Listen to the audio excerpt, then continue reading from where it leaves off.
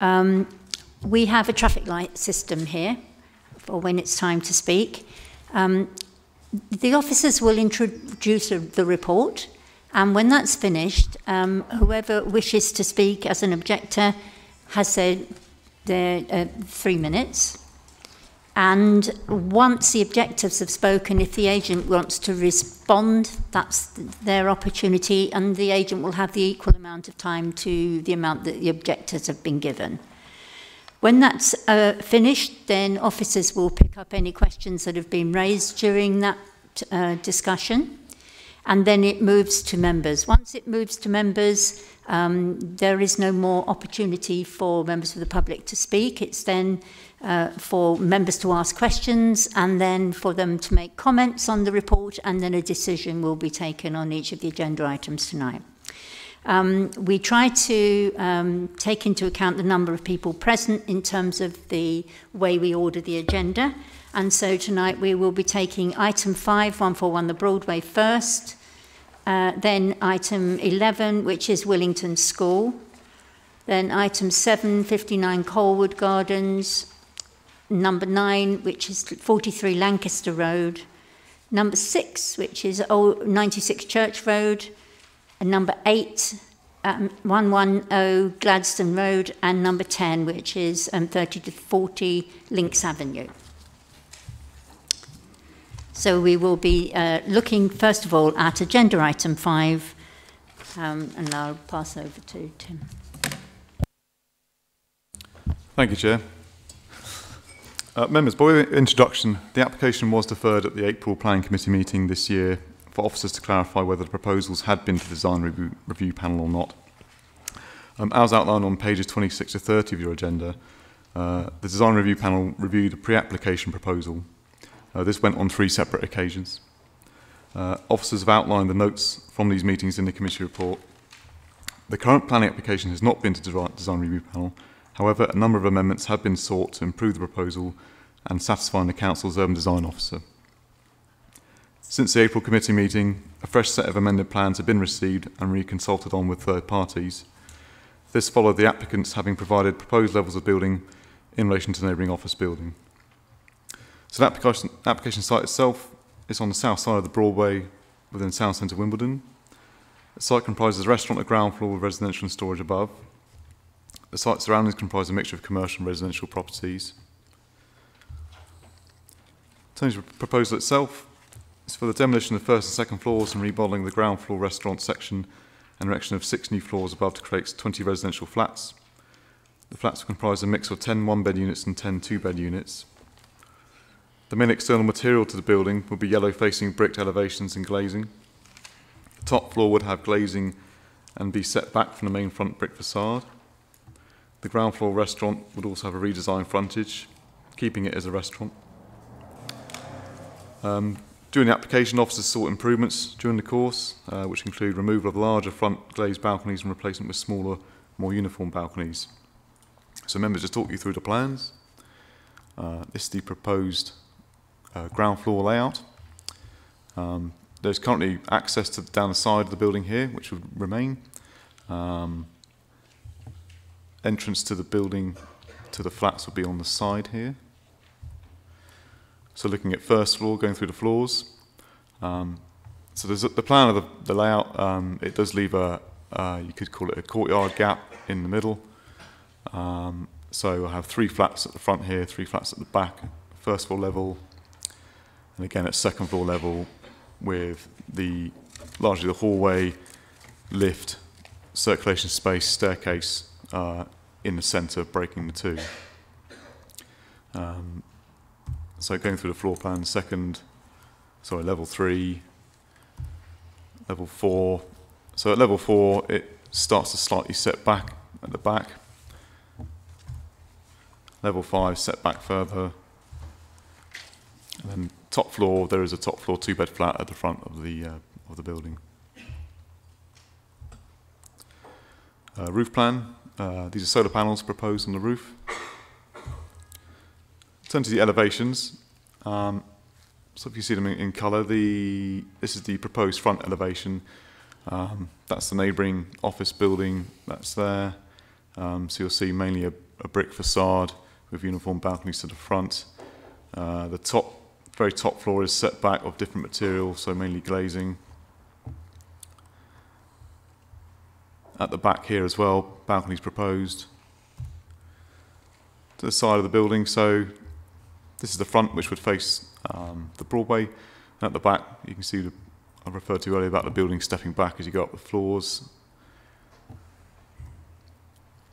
And the other side, again, the front here.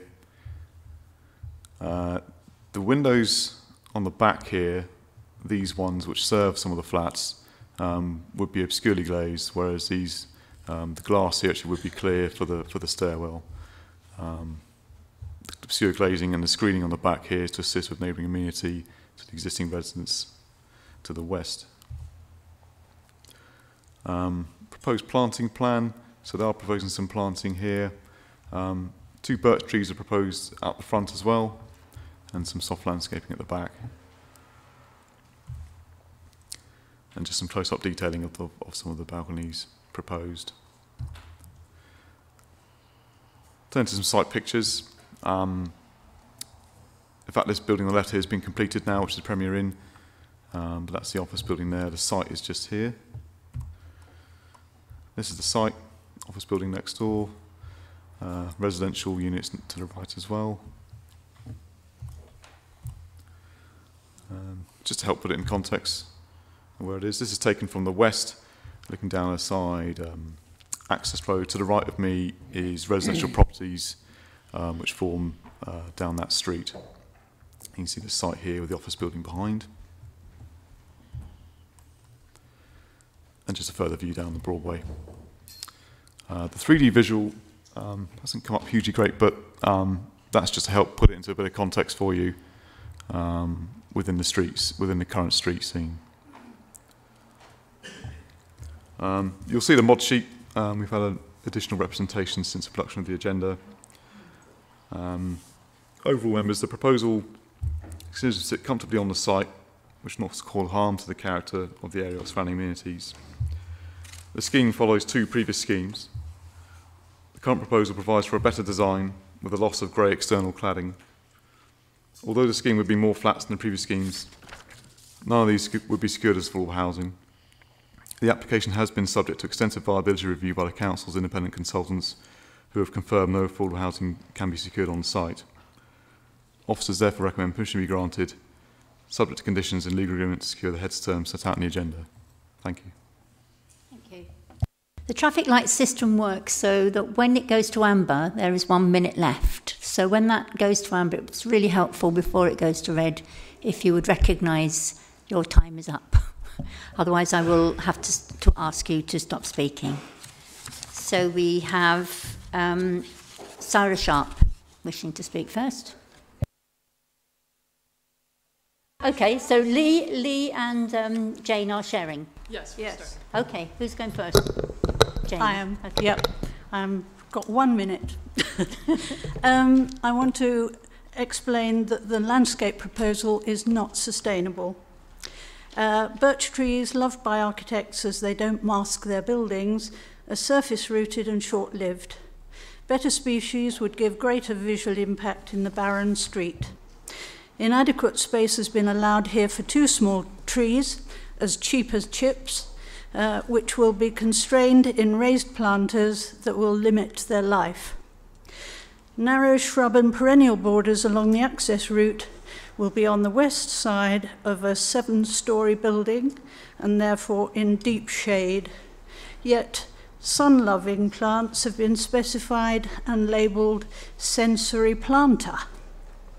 Labelled to sound beneficial, this is horticultural ignorance and amounts only to a box-ticking exercise.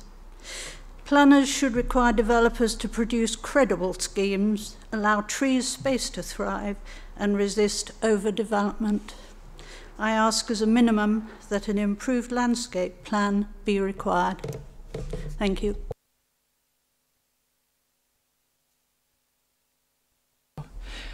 Hi there. I would like to talk more about the planning side of it. A lot of you will have seen the Green Coffee Checklist for Sustainable Buildings. This was first developed for the YMCA way back when they first started talking about regeneration there. And we have contributed a great deal to that process. This is how to recognize and approve better buildings. It was done by local professionals and environmentalists, and we are using it to urge the Council PAC members to provide better, more sustainable homes and offices for the people here.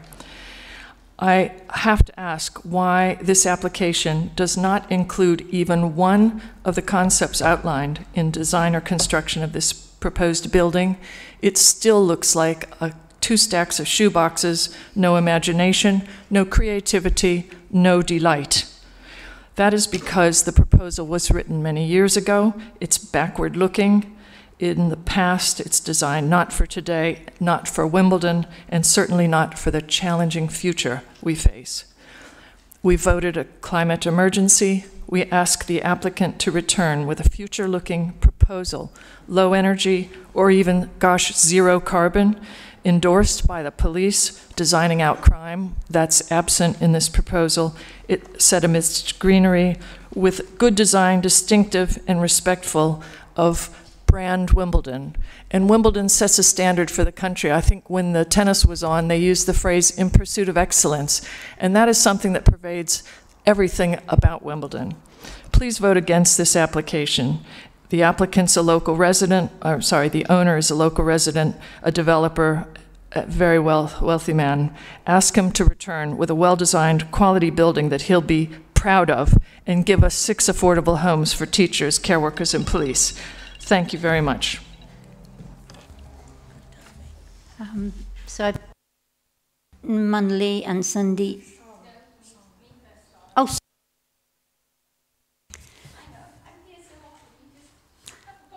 completely forgot you, sorry.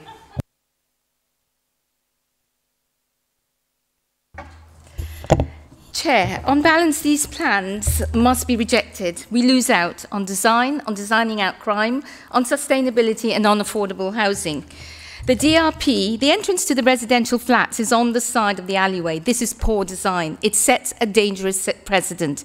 The DRP has twice, and the police have now asked for the entrance to be relocated to the front or flush with the front to enhance natural surveillance and ensure the safety of residents. 2 years on, many amendments later, this has still not happened. Why not? The DRP gave an amber rating for this application, not a near green, as claimed by the applicant during the April PAC. There is an incorrect statement, just as there was an incorrect statement for 2 years regarding the elevations of this application when it went to planning again in April. The design and access statement says the entrance of the residence lift area is within pedestrian traffic flow. It suggests it's to the front of the street. This is absolutely not the case. It is 13 meters along the alleyway. This has been highlighted by the Met and in drawings. And although it may be easy for you to be misled because they drew the people closer to the front end of the building. Where's the mobility and access policy? Where's the entrance and movement towards the entrance of the alley? How can it be secure at night time? Wimbledon is in a cumulative impact zone. It's had more than 500 violent crimes, including sexual offences. All of them, more than 46% in the public realm. And yet, despite many amendments, 2 years on of designing, the applicant still ignores 2 requests by the DRP and now the Met Police that the residential entrance is to be at the front of the development or flush with the front and not 13 meters down the alleyway. This is not right. This is poor design. There's no separation between commercial waste and recycling and the residential. There's rear access from the commercial to the residential entry point. There is no servicing or loading plans for the restaurant. Where's it going to go? This is currently happening in the alleyway where they propose to put the entrance of the residential area. The balconies at the front with the CIPD, the officer says they've made some amendments, only 20 centimeters shorter. This is not a proper amendment. They jut out, they cause intrusive overlooking to the office and to the new residents. It's very visible from the conservation area, and yet, despite the amendments, the applicant hasn't supplied this. This affects DMD2, DMD4. Designing out crime is a material consideration. CS14, the London Plan, and the revised NPPF, which this pack seems to ignore every single time. It is new planning policy and must be taken into consideration.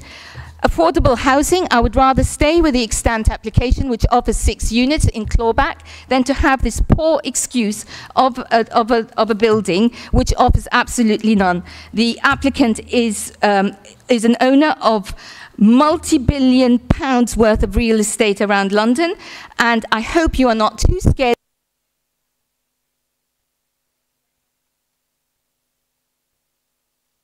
Call on Peter Mannerley, and are you sharing with Sandeep?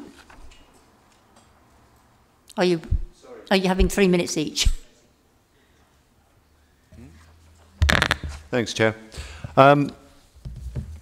As has been indicated, the scheme was deferred in April to establish, in principle, 2 matters: the DRP history, and to allow clear ideas to why there was no affordable housing with this scheme, given the contribution for the 16-unit scheme permitted a few years ago. The affordable housing matter is relatively straightforward. There is no contribution for this scheme, as build costs are obviously more for a larger scheme. There is conjecture as to what the increase in build costs will be, but nevertheless there will be an increase in build costs. Sales values have, as we all know, decreased over the last 3 or 4 years. We saw the news, a lot of you would have seen the news last night. Sales values will not reach those that were anticipated 3 or 4 years ago. Hence, there's no affordable housing with this scheme. In terms of design, the officer's report outlines that at pre-application stage the scheme went before DRP 3 times. The last of these in April 2016, when an amber light was given. The officer correctly notes in his report that an amber does not preclude planning permission being granted. Nevertheless, since that date and the submission of the application, we've worked closely with the case officer and the design officer to iron out outstanding design issues. We've also addressed some of the issues that were raised at April's committee meeting. These include an accurate representation of the levels compared to the CIPD building, a more vertical emphasis, landscaping to the front, and I take on board what the lady said earlier. There's a condition in regards to landscaping. We're more than happy to go with anything that she thinks would be more appropriate. There's been work done to the glazed balconies and to the recessed brickwork. More detailed drawings have been provided of the facade, which allow a greater appreciation of what's going to appear there. At April's Planning Committee meeting, there was discussion about possible refusal on design grounds. I would simply wish to highlight the extant planning permission that exists on this site, and the fact that there has, since that permission was granted, been almost 3 years of discussion with the case officer and the council's design officer to improve the design. It would therefore be an illogical route to go down, in my view. I therefore ask that members acknowledge the work that's gone into the application and resolve to approve planning permission in accordance with the recommendation. Thank you.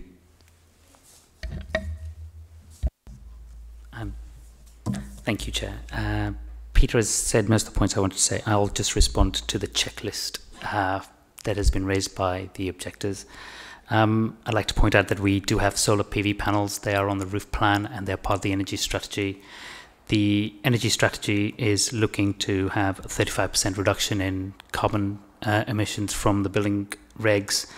The solar water panels, as well as ground source heat pumps, have been looked at an option for this site, but it does not lend itself to that type of technology. The insulation of the building is actually higher than required to make sure that we actually try and have a quite airtight and insulated box as they look for as well. There is also points about rainwater recycling and those matters are also looked at as part of most of the design, and as part of any condition. We also expect to have a 5 litres per second discharge rate from the site, and if that means it's going to be attenuation tanks, that would be something that would be look at, and if that's green roofs, that would also be looked at. But that would be looked at a holistic strategy for the building. There is also a point whereby they have mentioned about the acoustic ratings and the like for the building. The building has already had an acoustic report done, and we would expect to have mechanical ventilation systems so as to allow the building to still be ventilated while windows are closed, so to actually have the right acoustic environment internally for occupants. Thank you very much.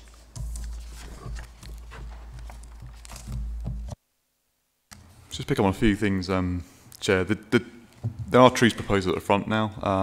The trees proposed are birch trees. The reason behind that was for air quality purposes. The site is clearly in urban environment, is limited in terms of landscaping that you can do. We have put on landscaping condition, which can be reviewed by our tree landscape officer when they submit the details to us. The proposal has been reviewed by our climate change officers as well, so they're satisfied it meets the Merton policy requirements, and the required offset contribution is to be secured within the Section 106 agreement.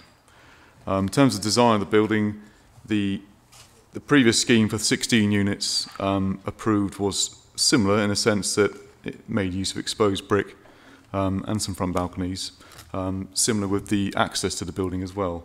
But we have put on the conditions regarding secured by design, and the details of those will be sent to the secured by design officer upon submission. Hope this helps. Thank you.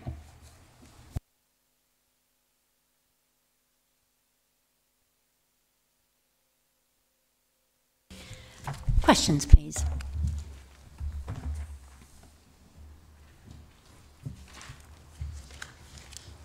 Councillor Lanning. Thank you, Chair. I have a couple of questions. The first is around sort of the commercial use and where the waste would be sited. I know that this was mentioned by a public comment, but I don't think that's been addressed as to where there would be provision for that waste to sit. Secondly, I don't think it clarifies in the papers what the projection of the balcony is now. I know it's gone back and forth, so if you could clarify that, that would be great. And I also had a question just generally around the commercial versus residential use. The design officer, the previous comment suggests that the chosen land of residential is challenging because it's predominantly sort of commercial use, and makes the case around the impact on privacy, which the DRP echoes. So I just wondered how we can overcome this issue around privacy when it seems that actually the balconies are quite dominant. Thank you. Thank you, Chair. In terms of the projecting balconies, the distance, sorry, bear with me.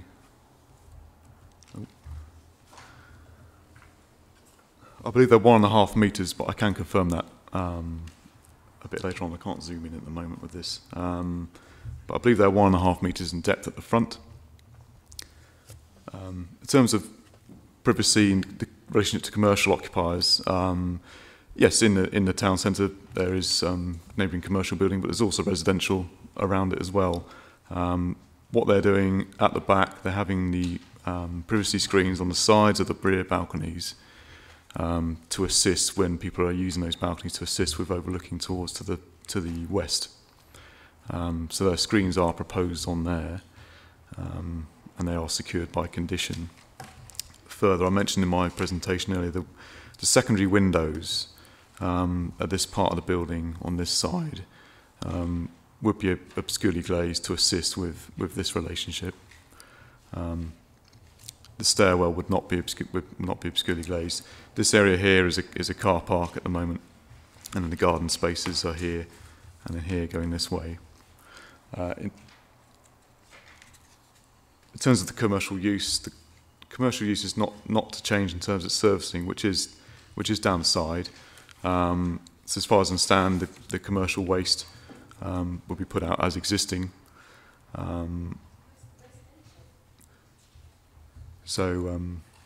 Yeah.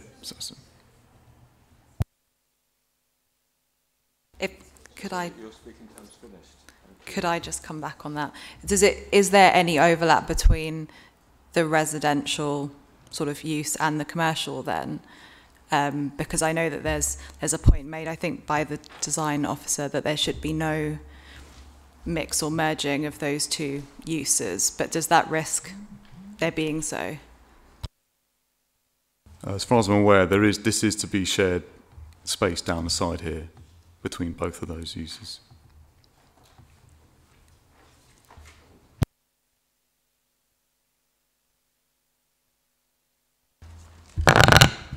Thank you, Chair. Just looking at the sort of fairly extensive section of the recommendations from the Met on designing out crimes, I notice at the end there is a requirement that it should qualify for a Secure by Design final certificate. Can I just ask, would all of the recommendations of the Met need to be fulfilled? In particular, I'm looking at this point about their recommendation that the door be oriented to the front rather than the side. Would the building be certificated if that were not the case?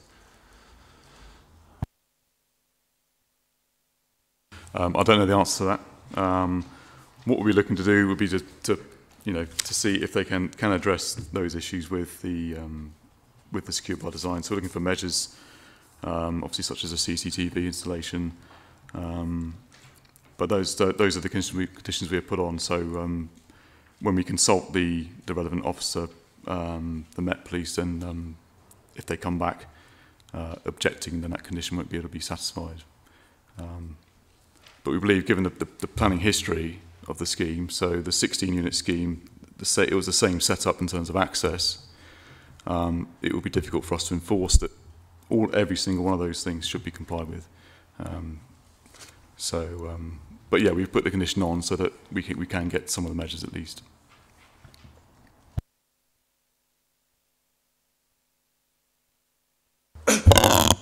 My question is also on waste management.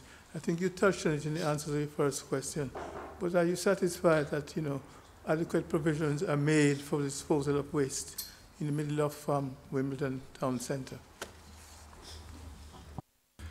Yes, we are. Yeah. So the waste provision down here to the side of the building, there is some reasonably decent space down here. Should more be required, but yeah, we're satisfied that the waste can be catered for.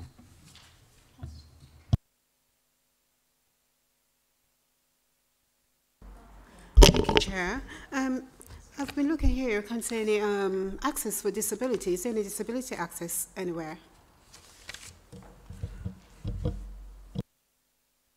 In terms of access, so it's level access through to the entrance, and they're putting in a lift at all floors. So that provides the disabled access. For this particular site, we haven't sought disabled parking space, given the limitations of the size of the site, the existing restaurant and servicing, access arrangements. So in this case, we can't put an on-site disabled parking space for that reason. Board. Thank you. On the drawing you've got there, looking to the left of where the main access is to the stairwell and the lifts, that nearly where your pointer is, between the darker shaded area and the striped area at the front. Is that just going to be open access for anyone to walk in, or will there be some kind of security door or gate at that point? That point, exactly there, yes. As far as I'm aware, it is to be a gated access. So residents and the restaurant operators could use it.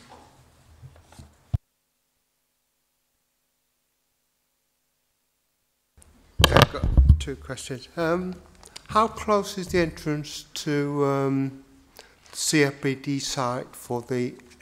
on the first one that you put up, the building looked very close.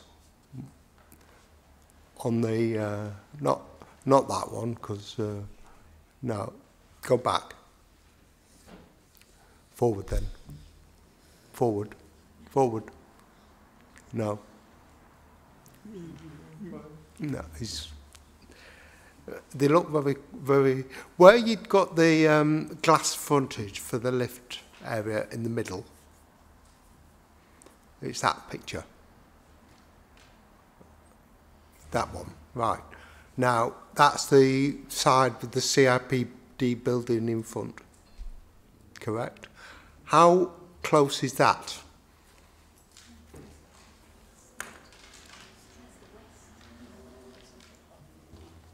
So if you see here, that's the glazing you see in that picture, it's on the elevation, is set back here. Right. So they have left a sort of courtyard area, you could say, here. So you come in. So in theory, you come in the courtyard to get into the lift, which means the disability access again. Disabled people wouldn't be able to get down there. Right. Go to the bin storage, and can you tell me whether the refuse have said anything about this, because I can't find it in here. i.e. collecting it. They probably have found it, I've just missed it. I mean the refuse collection service at the council?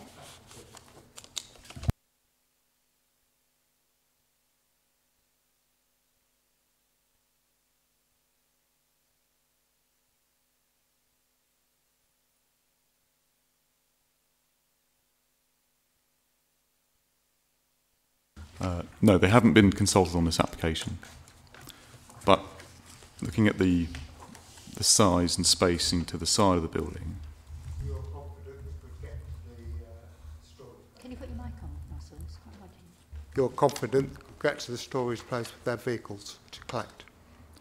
Yeah, so the servicing is done on the street at the moment, and it will be for the residential. So somebody has to move it from there to the street? Right. There was a couple more questions. Could you go through the DRP amber? Because one of the speakers said about it'd been to DRP 3 times. Hasn't it got green after 3, surely? So the 3 DRP meetings was on the pre-application proposal. Yeah. So it hasn't been back since then. So they submitted the application to us, the planning application. We have then, as you've seen, it's gone on for some time. We have then been in negotiations with them about design and various aspects. Clearly the viability has taken its time as well. But what they have done is satisfy in consultation with the urban design officer in terms of amending the scheme to get it to an acceptable design, which is what they've done. So although it hasn't got a DRP verdict of green, it has had extensive consultation negotiations with our urban design officers and ourselves to get the acceptable design. The last question for the moment about affordable housing. Why is there none in this site, given there's 20 properties now and there was 16 last time we considered this site? And there doesn't seem to be any contribution for affordable housing elsewhere. So it has been subject to viability. So this has been extensively looked at by our viability assessor. What we've done in the agenda is a few queries were raised from the floor at the April committee. So we've set that out on pages 43 to 44 of the agenda. So essentially it is a combination of build costs, which the construction costs for the application has actually also been reviewed by a further external consultant, where they have gone through the details of the application. So it is unfortunate, but that is the advice, unfortunately, back from our viability officers. If our proposed, our policies say anything over 15 has 40%. And this is 20 we're talking about, which is at least 2. And there should be 2 on there, if not more. And the reason given by yourself and by the objector isn't valid as far as I'm concerned. There should be some affordable housing, either provision and site or a substantial amount of money passed to the council to provide it elsewhere.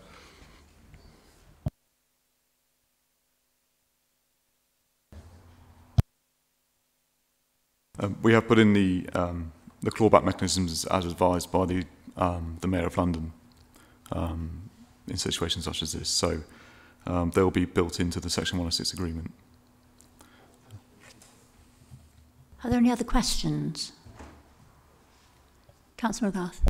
Can we just go back to this business about the police, and particularly the bit about the entrance, where the entrance is? I didn't quite follow the answer. Are we able to make it a condition that the entrance be moved in line with the police recommendation? No, I'd suggest not. We can't condition that because that's what the plans are showing where the entrance is. What I might say though is that the 16-unit scheme did have the entrance in the same place. Okay, so let me put it another way. Is not following the police's advice a valid reason for us to reject the application?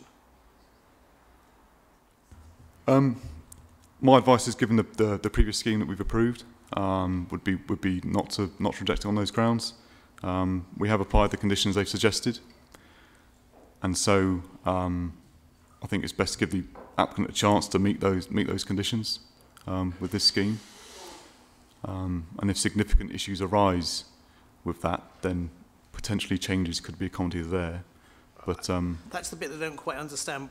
When you say give him a chance, I mean, are the applicants willing to move the entrance or not? I don't know. I haven't asked them the question. Okay. Okay, thank you. We are looking at this application as it stands. Questions? Okay, then, Councillor Southgate. A quick one. Is there anything in the emerging London plan that helps us on the affordable housing front? I mean, I feel that, okay, it's a comment, but we may have reached the end of the road with the planning gain model that we've been trying to use all these years, when we're told that there is absolutely no scope with a development like this. But is there anything in the London plan that's going to reconfigure the way we approach applications like this?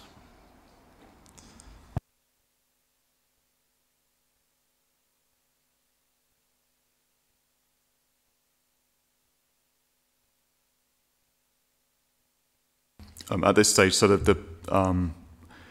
in all essence, the SPG that the Mayor released was essentially feeding into the system to gain those clawback mechanisms for where schemes are subject to viability. So we have those in place.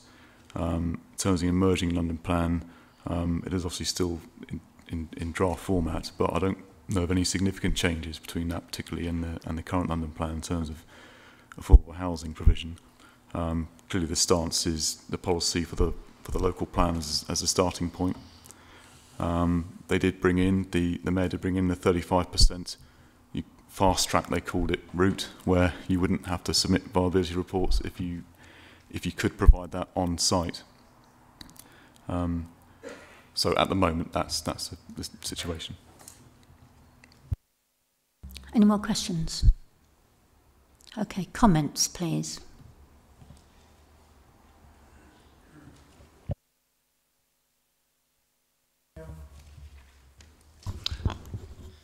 I would have thought that this area was designated for commercial use and not for residential purposes.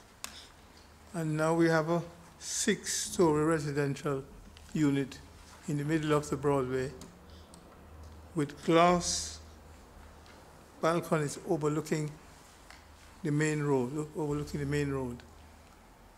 I mean, I would have thought that this was not suitable for that area. It doesn't matter how obscure the glass is. We know what people put in balconies, dump rubbish, all sorts of things. get the clothes dried in the balconies facing the main road. But this is a consideration of yours before you, advise us to approve the application.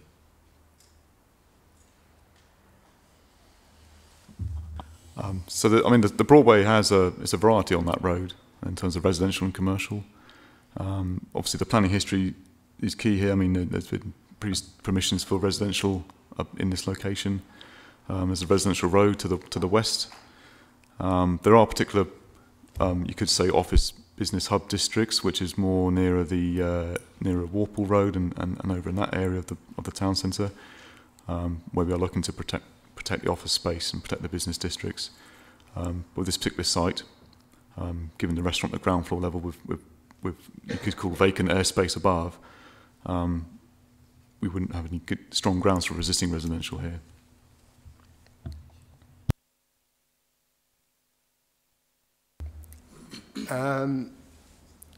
On page 16, talks about, on 4.2, it talks about appeal that was lodged against refusal. And it says that the applicant was unwilling to enter into a legal agreement. The lack of a signed and completed agreement meant the appeal proposal failed to secure appropriate financial or other contribution. Perhaps they should have been under the questions. Are we happy that that's happened? Right, all right. Well, all right. I'm assuming that as it's written down there, it hasn't happened, and nobody has said it has. So therefore, the applicants are not doing that. Can I suggest then that if we are going to agree this, we put some more conditions on about landscape design and this legal thing that I've just talked about. But I'm not voting for it anyway. So, but in the event of it going through, can we have those conditions on? Councillor Henry. Thank you, Chair. My concern is where the entrance is. If it was at end of terrace, I could understand, but it's not. So I think, in my own view, the entrance should be something we consider of, placing somewhere else. Are there any other comments? Councillor Ward. Thank you. I think 20 new homes would be excellent for the area. The area is obviously a mix of residential and the commercial being a mix of commercial retail and commercial office space. The whole area is a complete mix. And from the environmental point of view, and the solar panels and insulation is great, but one of the most important things is that people can live hopefully close to where they work or very, very close to public transport, which is why there's no car provision, parking provision allowed on the site, because the people who live there will either work very closely or walk to the public transport options nearby. So in that, I don't see it as being overly...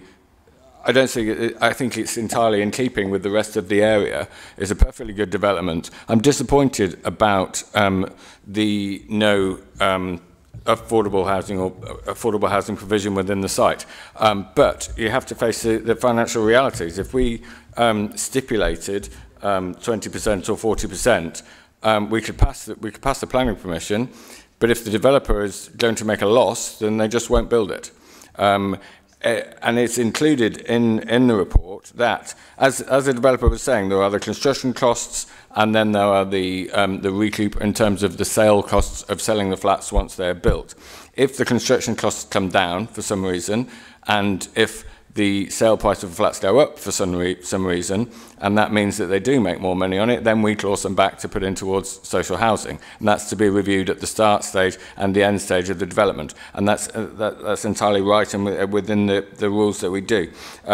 Generally, again, 20 more residences in the centre of Wimbledon, closer to public transport, I cannot see a good planning reason to say no to this. it's a good scheme. It may not be a perfect scheme, as always with these things. It may not be perfect, but it's a good scheme. We should pass it.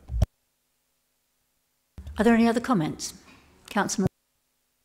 Well, only that I don't see the point of asking the police for their comments if we're then going to ignore them. So I'm not at all happy about the comment about where the entrance is, and I think we should take that into account. Thank you. Just linking into that, I'm looking at the DRP's opinion. They mention landscaping, the public realm has the potential to become softer. Now, the applicant has indicated that he's willing to address that in conjunction with Jane Plant, which is good. Secondly, the residential entrance needs further development to ensure it was a welcoming entrance. If we're concerned about where the entrance is, but we're being advised that we cannot pursue the recommendation of the Met on this, another angle is to say that it is inappropriate in design terms to have it on the side rather than the front. I don't know whether that is a sustainable reason for objection, but it does seem to me that there are worries about this amongst several members, and we shouldn't just let it go. Any other comments? Councillor Lanning. Thank you, Chair. I just want to echo Councillor McGrath and Councillor Southgate's points around the entrance. I think that the issues around antisocial behaviour and crime have been brought up by a number of different people within the report, by the design officer and by the DRP. And I think that while the applicant has clearly done a lot of work to try and amend the design, I think still it sort of just meets minimum requirements and doesn't go anywhere beyond that. So I'm quite uncomfortable with it as it stands as well. What can we do about that? Can we talk to the agent? Previous approved scheme committee had the same entrance. That's the issue. 16 flats. This was 20. But we've put the conditions on. But it is a different application, isn't it? So. Yes, but previous schemes like that too. We've got the conditions on. We've got security measures to help with the security. So.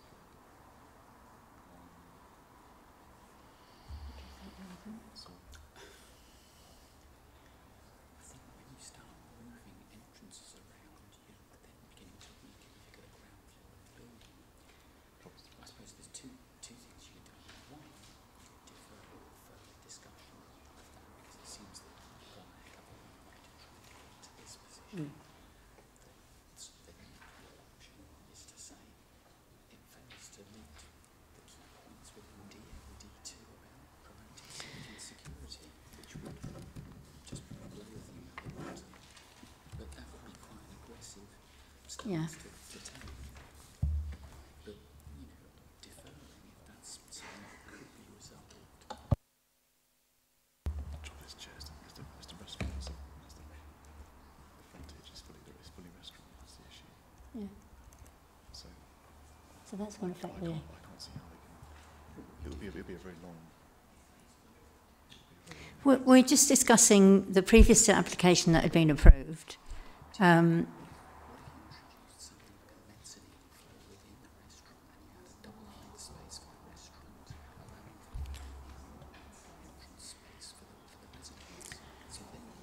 We'll be with you in a minute.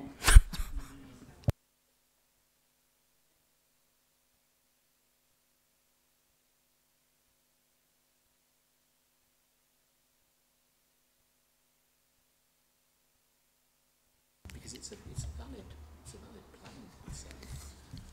We have a valid planning concern about the entrance. We could do one of two things. One is we could refuse, or the second is we could defer and ask for the entrance issue to be resolved. I'd be very happy with the second one. Yeah. Yes, sure. Second one is... Yeah, we could defer instead of... But there's already an projecting application it. that is... We've already got granted the committee an application for the same entrance, same place. So they've already got an application they could use.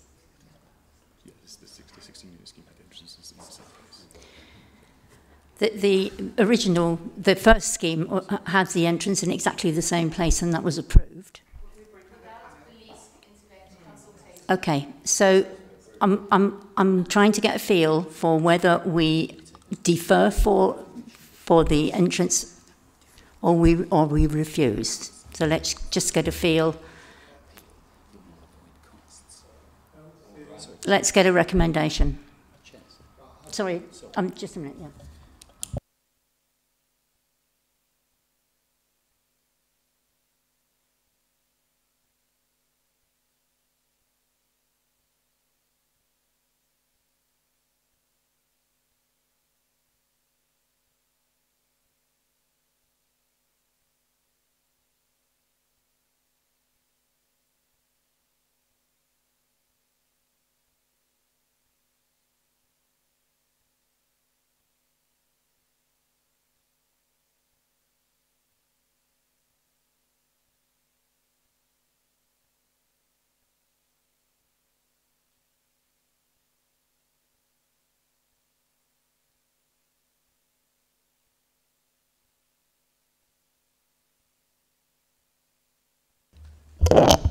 Chair,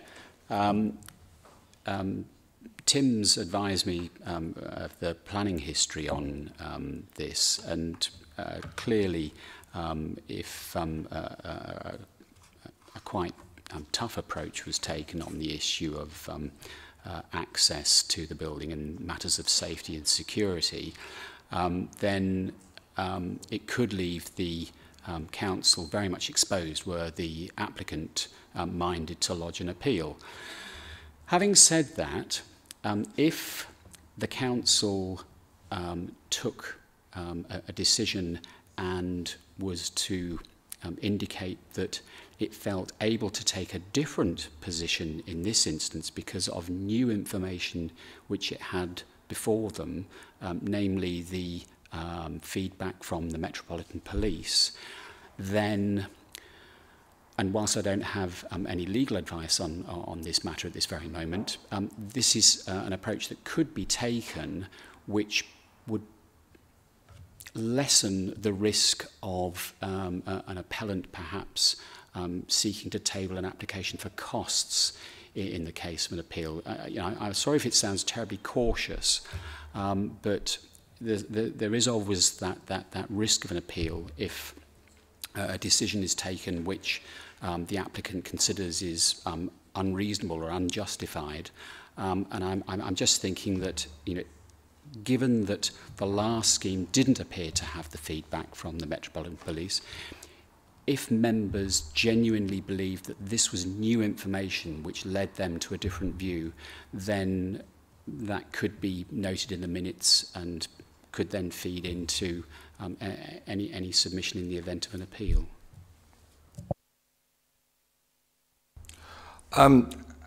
It's a comment, but I think it's partly a question to planning officer as well. There is an existing planning permission in place for a 16-unit block on the site. Were we to defer, were we to refuse tonight or defer and then refuse at a later date, the developer could just go and build a 16-unit block that they already have permission for. Therefore, the upshot of us deferring would not move the entrance to the front, would not make any other changes. It would mean it'd be likely they would build a 16-unit block that they've already agreed and have planning permission for, and therefore the upshot of us refusing would be losing 4 properties on the site. Can you just clarify that for me? Yeah, so the previous scheme that went to planning committee last year was approved. It is still pending. Decision notice hasn't actually been issued yet because the Section 106 agreement has not been signed yet. So, but there's a resolution to grant by the planning committee for that scheme. So yes. Councillor Lanning.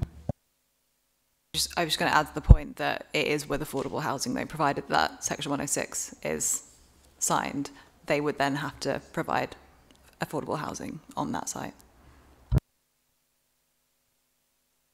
Councillor Southgate. Yes, I think the point is, as Mr. Lewis has set out, the information, the advice from the Met Police was not available when we considered the previous application. I think it's very detailed. I think we are duty bound to take it into account and ask the applicant how he proposes to address it in detail, because the signs are at present that the design is not fully compliant, and although a certificate might be issued, there are a number of points where there is severe doubt that it is fully compliant with the designing out crime advice. So, in essence, this is an argument for a deferral for that point to be considered.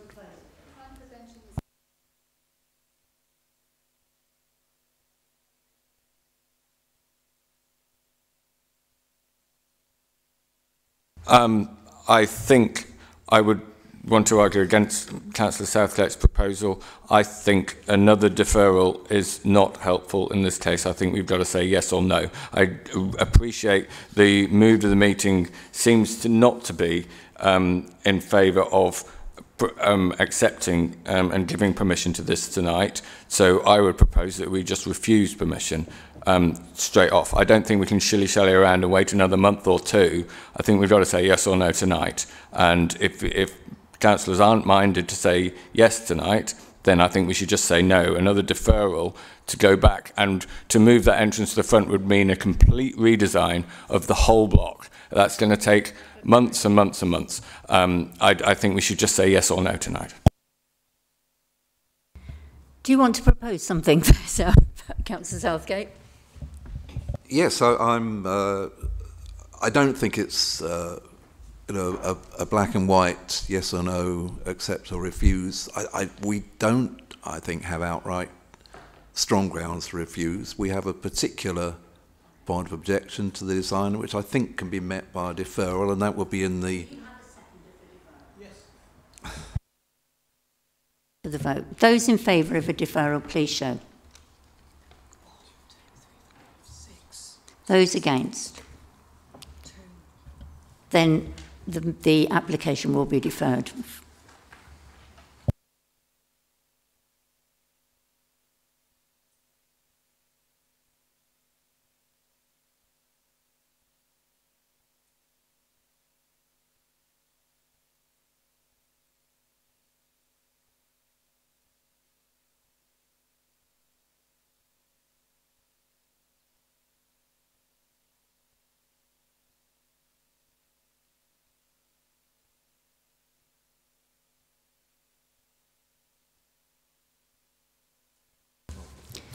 We are now moving to agenda item 11, which is Willington School.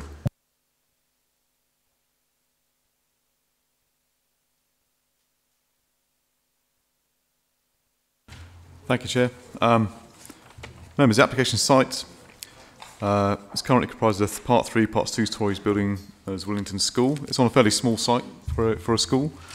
The surrounding area is mainly residential dwellings. This is the existing elevation, so the existing street scene at the top and at the rear below. The proposal itself is for the erection of outbuilding to provide for a temporary kitchen facility to provide hot meals for the school pupils on site.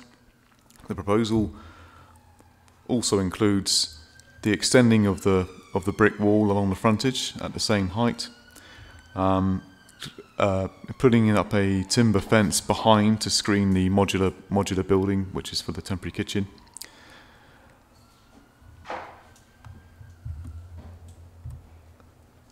Just turn to the floor plans. So it would it fronts the main road, so it extends out. The link would be via a ramp into the modular building, with extractor units going out to the front into the school site.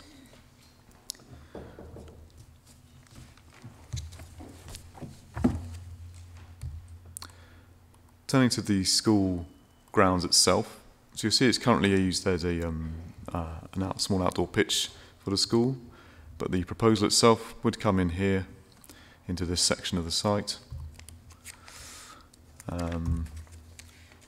This is looking on the site itself, looking at the back, residential properties at the back. Their garden's just beyond that fence line. Closest neighbouring property to the application is this one here.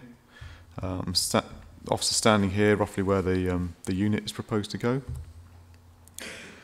Looking at the street scene, so this wall is proposed to be built in place of the fence at the same height. That wall would remain permanently. The proposal itself is for a temporary 3-year period, whilst internal alterations are taking place to the school building so that they can keep providing school hot meals on the site itself. There will be a fence behind this building which would shield the modular building, which is the temporary kitchen, which would go behind here. You know, there's some wooden panelling here, so we think that would be in keeping to assist with the street scene. You'll note the bins are currently on the road. The proposal also includes provision for some bin storage within the unit itself as well, which is proposed over here. So in terms of the kitchen facility, it is this space here with link through to the school building here. That's the closest residential property here, so it's over here on the angle from there. Overall, members, proposals considered acceptable. It's for a temporary 3-year period only and would assist the school in continuing to provide meals on site for the pupils. Thank you.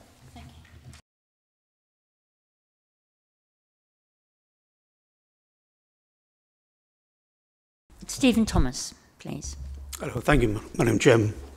I've just got a few other points I'd like to add, questions I'd like to answer more than anything else. And one of the main ones is why can't we have the wall as high as possible so we can stop all the noise and sound coming through it? This is not going to take anybody's light out from close by, because basically behind it is just a street. Also, the food extraction, which seems to be down at ground level, why isn't this raised up to the top of the building, whereby it's going to be diffused through the whole environment? It won't just be concentrated. I also, like Polly, live in one of those little houses, and what the school caused to us all through traffic, through appalling parents, is a nightmare. And this is going to create more of a nightmare with all this food coming back and forth. I'd also like to ask, why can't the school buy in the food if we're going to have to suffer the traffic anyway? Why can't the girls' school down the end of the road, 300 yards away, they have massive kitchens? Why can't they make the food for them and bring it in? And my worry is at the end of this 3-year period, because building work is starting in the yard at the moment, that we're going to be left permanently with this kitchen. What measures are going to take place to stop this from happening? And I'd be grateful if these questions could be answered, because I'm also in fear of also losing some of our parking bays, because we've already lost 2 of our parking bays to the school's minibuses. Now, does this mean slowly the school going to want some more of the parking bays so that they can get the place for their little van to come and pick up the rubbish? This is also a worry to me. Thank you. Keith Brown, I've got Peter Luard sharing the 6 minutes.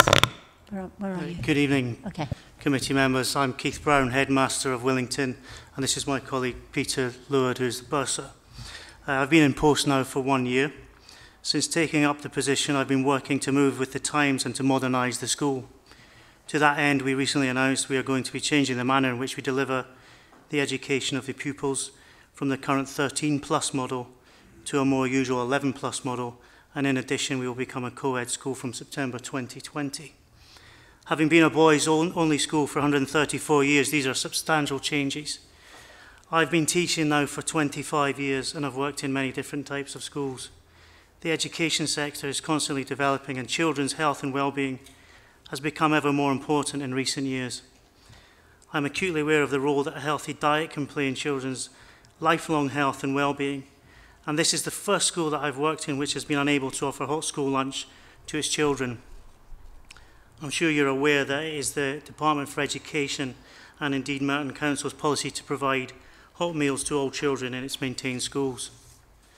It was one of my aims when I started to find a way to provide a hot lunch solution, whilst at the same time I'm very keen to minimise the impact this will have for our neighbours. While some of the points they have raised are valid, I am somewhat perplexed that some would seem to wish to deny children a healthy, hot lunch. I feel it is very important to do our utmost to provide all children with healthy food at every opportunity, and to educate them in the habits of healthy eating and exercise. I should point out that we currently provide 9 periods of the timetable to sport and exercise out of the 50, which I think you will be agreeable to, which is actually quite considerable. I was particularly surprised by one comment contained within one of the objections, which on one hand applauds us for showing an interest in providing hot lunches, but on the other hand says the community think it is not desirable. Careful consideration has been given to these plans by our architects so that we can provide the best possible solution on a temporary basis. And when finances permit, we seek to have a more permanent solution that will in no way impinge on our neighbours' well-being. Indeed, it will only seek to further enhance the healthy lifestyles of future generations. Having read the application documents, including objections to the plans and considerations that the Planning Officer Stuart Adams has given to this proposal, I concur with his findings. We are more than happy to meet the conditions that Mr Adams has highlighted. I'm sure you're aware of the time constraints that we are working to, with the new term just over 6 weeks away. I hope you agree with me that this is a desirable planning application that will benefit many young people, and a positive decision tonight would allow us enough time to deliver this for September. Mr Leward is able to answer some of the queries, I believe, that have been put forward tonight, so thank you very much. Chair, good evening. Yes, our architect has sought to answer the questions which have been raised previously. We do try our very best to take into account the views of our neighbours. There are a number of extra points that have been raised this evening. We have got contractors on site at the moment. We do most summer holidays. We've had a 4-phase development plan which has been going for the last 6 years. We've spent over £2 million on developing the school. And the 4th phase is designed to open up the basement, which will release the space necessary for the permanent kitchen. So this is very much a temporary measure to get hot food to the children who've done without it for the last 134 years. The other points raised, we've lowered, because of the comments of neighbours, we've lowered the height of the wall. It's interesting now to hear the request for the wall to be raised. We do continually seek to consult our parents, and on the parking side, there is a parking issue in all Merton Council schools, and we've been cooperating with the council on trying to produce solutions to that, and we will continue to do our best to deal with the concerns of our neighbours. Thank you. Thank you, Chair. Pick up on a few points. In terms of the boundary wall, this was lowered for aesthetic street scene reasons. So that was the reason behind it, to match the existing. We feel, because as that wall's going to be permanent, we felt that the original one was too high. They have, however, put the timber screening up behind, which would be removed after 3 years, along with the cabin unit. In terms of extractors, the important thing with that is that the environmental health legislation will just remain in place, and so that if that becomes a neighbouring amenity issue, then members of the public can make a complaint to our environmental health team for investigation. But in terms of the position of the unit, the kitchenette section does stop here. Here. And in terms of bin storage, it will actually provide a cover for the bin storage within the site itself, which is more aesthetically pleasing. In terms of financial accounts and where the funding would come from, that's not a material planning consideration for this application. But the kitchen is to be temporary. We've conditioned that for a 3-year period. Thank you. Councillor Holden. Thank you, Chair. I'm here tonight to oppose this application and speak on behalf of my residents in Hillside who will be severely affected by these works and ongoing developments at this site. You mentioned already that the building works are not relevant at the moment, so that they're separate. But I've been shown a picture which seems to suggest that works have already begun on these plans for this before a decision's been made. At what point is development going to keep going? When there's enough? And that's something that the committee might want to consider. In terms of amenity for children, one thing in particular that we're keen on is more play space and amenity space for children to run around in. And these proposals will reduce the playground by up to 15%, and is already quite a small plot, as mentioned by the planning officer. So these kids will have less space to exercise, and that will affect their well-being. Also, the extractor fans, as mentioned by several objectors, they will be detrimental to the neighbours adjoining, and they will be point over the playing ground and onto the neighbours' gardens. This will affect the neighbours' right to enjoy their sort of garden space in peaceful quietness and without, basically these extractors cause lots of noise, will affect the neighbours, and also the exhaust and the smells from the foods will also affect the neighbours. We've had this problem elsewhere in Wimbledon, where residents' houses adjoin businesses. It's a known problem and we shouldn't really cause it here. In terms of other reasons you can think of, noise is a key one. Traffic servicing of this site, this junction there, this site is already a key hotspot for traffic problems and concerns. Residents have rightly noticed that parking is an issue. Where will these commercial vehicles go and turn around? It's not that easy to access around there.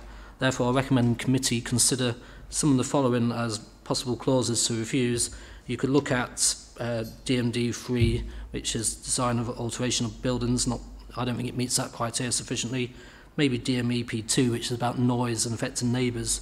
DMT3 is about servicing and lack of ability to service places sufficiently well and causing harm to neighbours. Or possibly even 3.6 of the London Plan, which talks about better and improved play space for children, whereas this one talks about losing space. So there's a few things there to consider, and I hope you can refuse this tonight. Questions, please. Councillor Jim. Thank you, Chair. I have three questions. First of all, how much of the children recreation space is being lost as a percentage, bearing in mind what Councillor Holden said about the London Plan? Secondly, what will happen to this temporary structure after 3 years? Is there a commitment by the school that it will go back to the recreation space? And thirdly, are there any adequate measures to protect the residents from the fumes and the noise, in addition to the enforcement officers that you've mentioned? Thank you. There's a percentage of the play space to be lost. I don't have the figure, unfortunately. It is a negative aspect of the application, but it is for a temporary 3-year period. So that is why we haven't actually explored that in great detail. From reading through the documents in the submission, I understand the school do have access to playing fields elsewhere as well. But that is a negative. They are putting up the fence on this side specifically so that a ball can still be kicked against it on this side. But yes, so it's a slight negative aspect of the proposal, but as it is for a temporary period, we're happy with that. The temporary structure itself, yes, so the site would be restored back to what it is currently. So the modular building, it wouldn't have foundations; it would sit on the surface of the playing pitch at the moment. The fencing would also be removed, and the brick wall would remain. In terms of fumes and noise, well, we consulted our environmental health colleagues on this, and obviously they came back with their conditions. I think really the position of the building itself, they've kept it as close to the school as possible. As I said, the nearest residential occupier is to the right of this plan, over here, and the front of their house is there. So in terms of mitigation, we really have the conditions there with the noise levels condition. that is the appropriate way to mitigate it in terms of planning. But as I said, the environmental health legislation still remains in place for any complaints to be assessed that way. Thank you. Questions? Yeah, Councillor Tanini. Is it that they're going to use the kitchen on Saturdays and outside of normal school hours? If so, you know, why have they got, but you're not renting out the school grounds or anything? Is that the case? So the use is... You see, the residents wouldn't get a break from the smell only on Sundays. If they're going to use Saturdays and outside normal hours. The use of the kitchen is to be Monday to Fridays only during school term time. So that is condition number 5 in the agenda, and that's been on the basis of the application submitted. Can I just check 2 things? One of which is the existing work that's going on at the moment. I wasn't quite clear whether there is existing work and this is something they've already got planning permission for, or this is assuming they're going to get this planning permission. I understand, I mean, officers may not be able to answer. The other thing is, can we just have some clarity, perhaps I just haven't understood it, about the smells from the kitchen. So somebody, I think, said that they weren't going to have any ducting to take this away. What's going to happen to the smells from the kitchen? Thank you. In terms of existing work on site at the moment, I don't know. I did get sent a video of it late this afternoon, which I've seen, but it was on the school mugger pitch. But I can't confirm if that's subject to a planning application or not. In terms of the extractor fans, yes. So, well, for a start, the use is restricted between the hours of 8 and 3, Monday to Friday. But I'll reiterate the point really about the building, its position. The extractor fan is to go through the building this way, is not proposed to go over the roof. But as I said, the environmental health advice is the conditions to be applied, and that legislation will remain, environmental health legislation will remain in place once in operation. Who else had their hand up? Nobody. Right, comments please. Councillor Dean. This application doesn't make sense. If they're looking for temporary consent, I assume, because the intimation was they don't have enough money to get permanent consent, money isn't the issue, because what we're saying today is can we plan for some square footage? If they're saying in 3 years' time they may have the money, they're only going to demolish what they've done and then, it seems to me, put up a more permanent structure in exactly the same place. Well, I do find this man very insulting. May I actually finish the sentence then? Well, I was sticking to my point. If you actually let me finish the sentence... Oh, I'm allowed to say it, right. So, if somebody was talking about putting an application with regard to a basement, then really that needs to be discussed today, because that is the application. This isn't about having one temporary facade. This is about a longer-term application. And if we're talking about taking away sporting space, then I think that we shouldn't pass this. We should ask the cat at the school to put its kitchen within its current physical bounds. Because this isn't about this application. This is about the next application.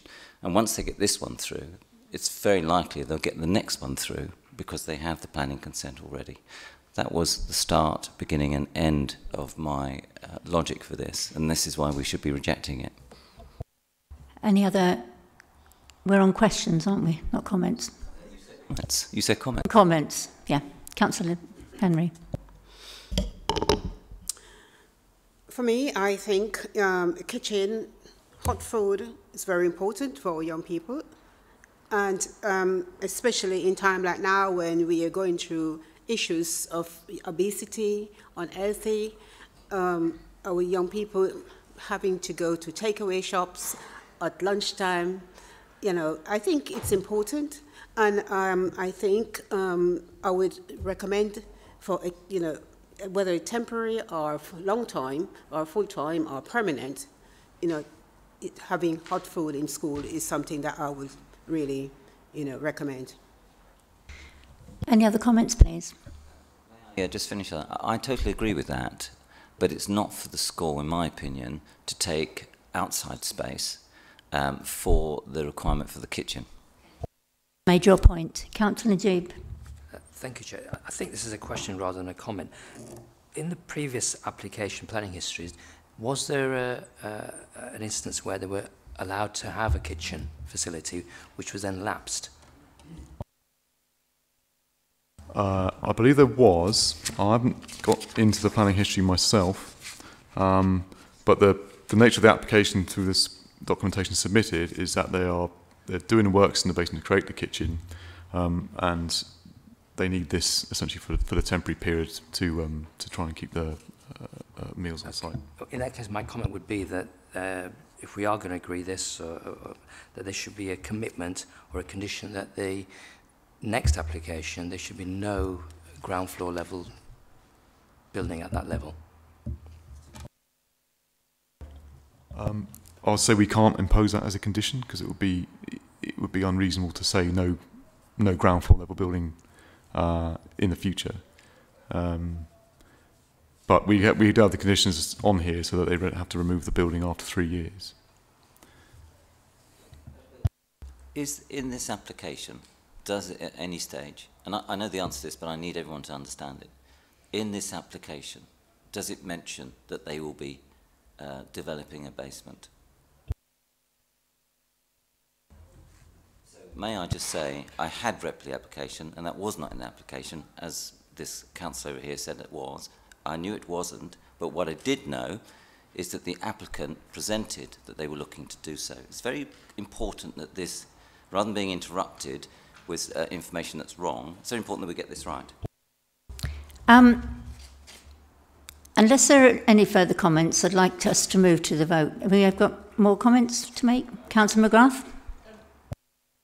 I mean, I'm minded to vote for this. If you, I'm particularly, you know, if you live near a school with 200 small boys, you have to expect a certain amount of noise and fuss and parents delivering children. But I am a bit concerned about starting the work prematurely. So I would like to know from officers if that is something that they would look into, because even if we give permission, I don't think people should be starting work before we've done so. Yeah, I'll send that video earlier today so we can pass that to our enforcement team to look at. Yeah. Thank you. Councillor Dehaney. I'm always loath to reject applications from schools because I know whatever it is for the benefit of the kids.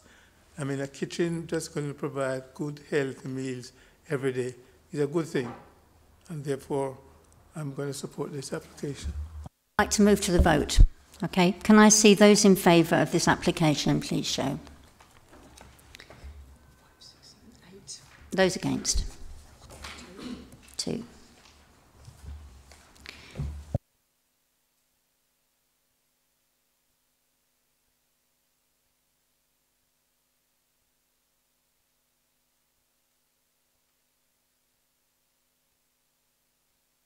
Okay.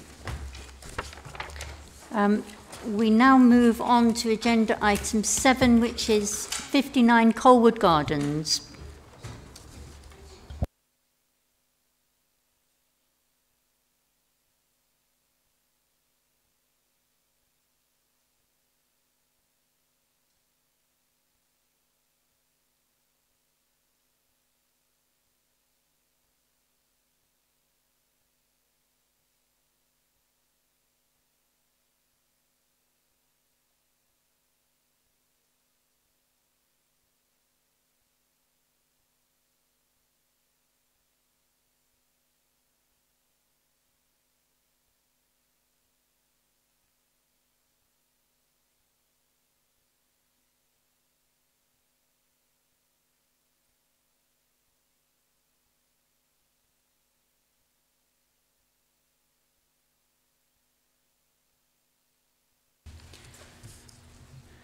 Chair, this application has been brought before the committee due to the level of public interest and the range and scope of objections that cannot, in the event of permission being granted, be addressed by conditions. The proposals are to demolish and rebuild the site, which is in the area where the hand is circling. It's a significantly extended end of terrace dwelling with one parking space to the front.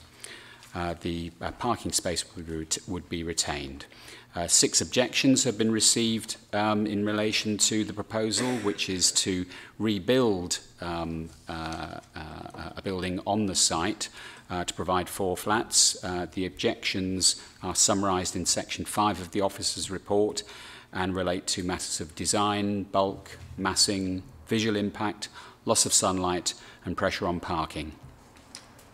The proposals would deliver additional dwellings and provide 2 family-sized units. The officer's report considers matters of bulk and massing, and if I can take you to the elevations for the proposals.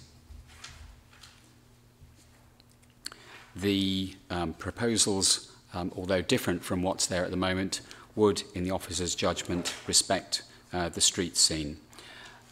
In terms of impact on neighbour amenity, if I can take you to the site location plan, and you'll see this is the space we have between the nearby properties and the site.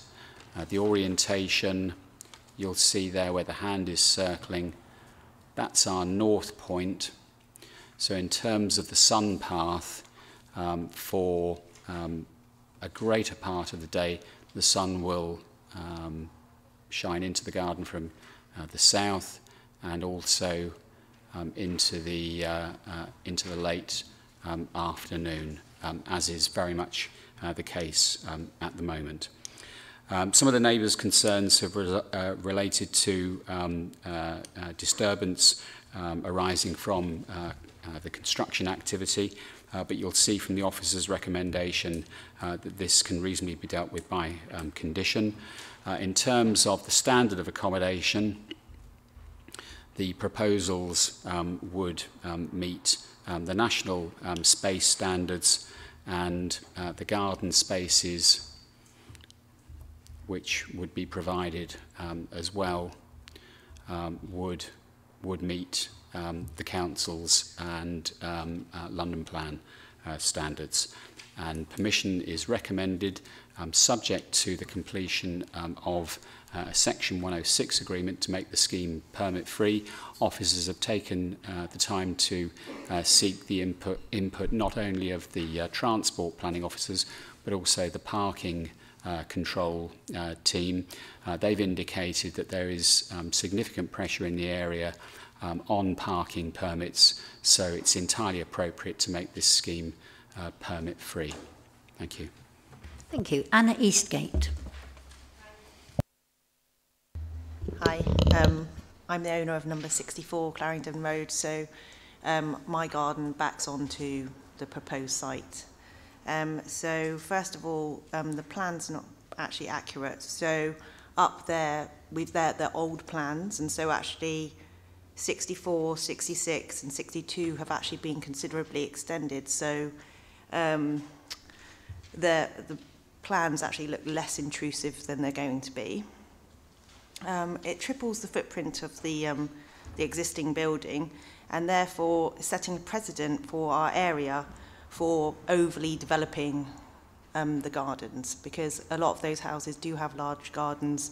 So what would be then to stop everyone else doing exactly the same? All spare land currently around Colliers Wood has already been consumed into flats.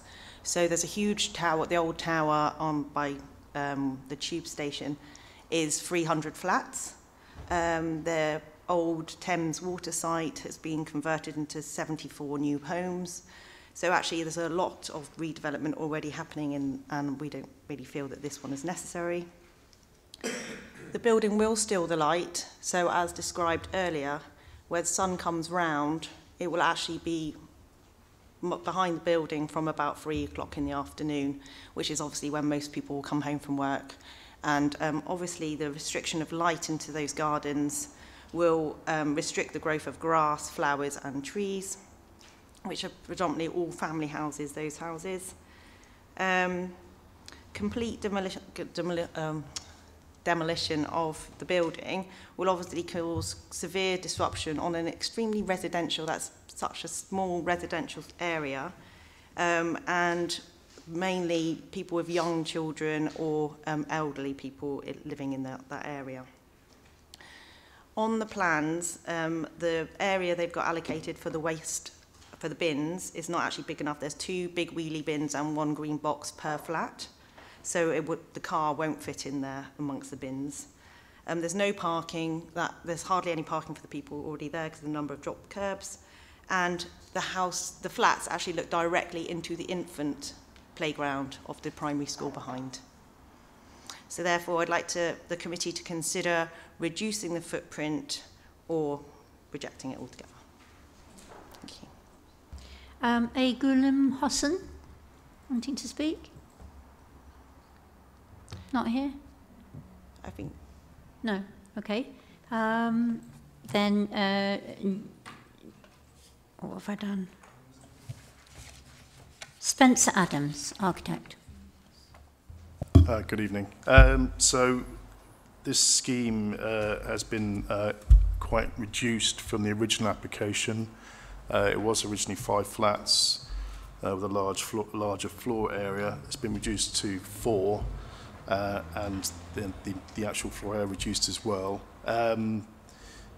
It's been significantly reduced in terms of scale, and it should be noted that it is a double plot with quite a large garden, so we've been easily been able to provide more than adequate amenity space for the new flats as part of the scheme. We have worked with the planners to address the concerns raised along the way, and we felt that we've dealt with those as we've moved through the scheme.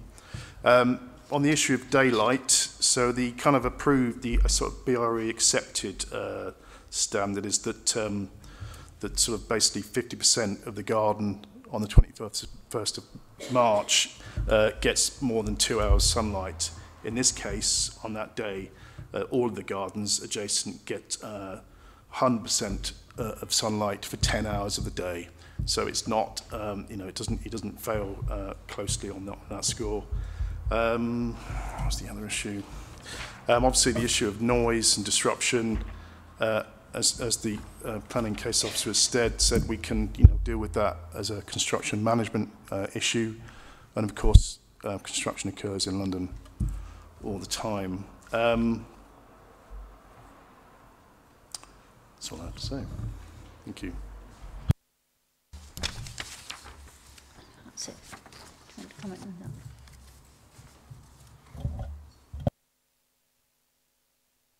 that? Chair and members, just to pick up on some of the points which the resident of 64 Clarendon Road has made. I've visited the site. I've seen for myself the spacing between the properties in Colwood Gardens and those that might be affected. For a scheme such as this, much will really turn on the judgment of the planning officer in terms of the visual impact, the sense of intrusiveness of any proposed extensions, and I'm entirely happy with the recommendation that is before you this evening. The point regarding the parking and the conflict with the ability to store bins on the site. There is additional space around. Unfortunately, I don't have an enlarged site plan that I can refer you to, but there is additional space within the frontage of the site. So even if our refuse team determined that some additional capacity was needed, again, I don't think it would be reckless to issue a decision this evening, as there is ability to make amendments to that without completely compromising or changing the scheme. Questions? Councillor Southgate. Thank you, Chair. I'm just curious, a new bit of phraseology here in the introduction. The range and scope of objections that cannot, in the event of permission being granted, be addressed by conditions. Is that suggesting in some way the application is not compliant with our policies? Because from what you said, it does appear to be. Chair, the Council's scheme of management, which provides for delegated authority to planning officers to determine applications, flags up that in the event that the nature of a condition, the nature of an objection is one that can be addressed by condition, then there's no overriding reason why that application has to be brought before the Council's Planning Committee. So, for example, if we had a proposal for a hot food takeaway and there was one objection that related to hours of opening, and there was a concern to the effect of this will be, open all night, it'll be causing a disturbance to us, then it would be quite reasonable for officers to attach a condition saying that the premises shall only open until, say, 11 o'clock at night, thereby addressing the objection. If somebody makes an objection and it's to do with the massing, the bulk, the more fundamental aspects of a proposal, then that goes to the heart of what we're there to consider. We can't overcome that by saying, here's permission, but we'd like you to build something different. So under those circumstances, we have to consider the objections that have been received, and then, in many cases, draft a report and bring it before Planning Committee for a decision. But it doesn't mean that the scheme's unacceptable. Any other questions? Councillor Henry. Just quick, on page 87 and number 2, bear with me because I may just not understanding. Could you just explain that for me, and has it been addressed? There's anything to be addressed? It says no surface water runoff should discharge onto the public highway. So can you just explain a little bit more about that for me? Chair, as part of the Council's planning consultation process, officers will seek input from the likes of the Environment Agency and Thames Water. Their feedback will then inform the conditions and what are called informatives that are attached to the recommendation. The conditions that are attached are those matters that are absolutes in terms of what the applicant must do before they can carry out the development or before the development can be occupied. Whereas informatives are very much advisory. So in this instance, we've had feedback from Thames Water, and they've provided us with an advice note on that, which we've attached to this particular recommendation. Any other questions? Councillor Makin.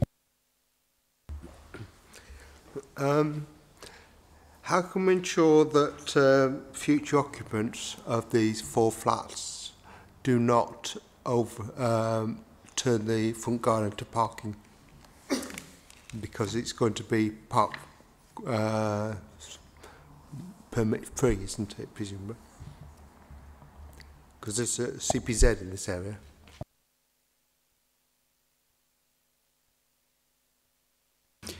Chair, where you've got a scheme which is built out as flats, then it doesn't have the same permitted development rights as if it were a single dwelling. So that in itself, planning controls would provide a reasonable break. If works were carried out and if the whole of the front of the property was used for parking purposes, then there could be a breach of the Highways Act in terms of vehicles crossing the curb, or there could be a breach of planning control if development's been undertaken without securing permission. Okay, no more questions, and any comments, please? No? Okay, can we move to the vote? Those in favour of the recommendation, please.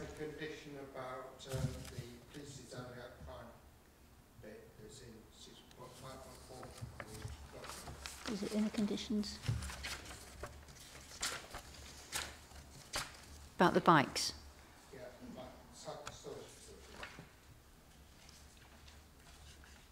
Cycle storage facilities to be improved to a high degree. Yeah, that's fine. We'll add it in. In favour of the recommendation then, please, show, with that condition. Thank you. Those against? Not voting? Then that recommendation is carried.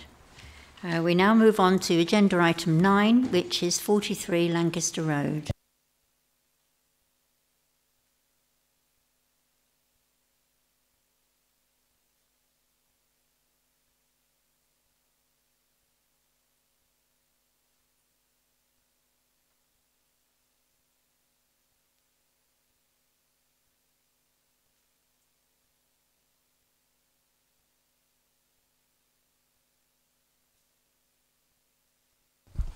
Thank you, Chair. Members, the application site comprises a detached dwelling house within the just north Wimbledon village area of the borough.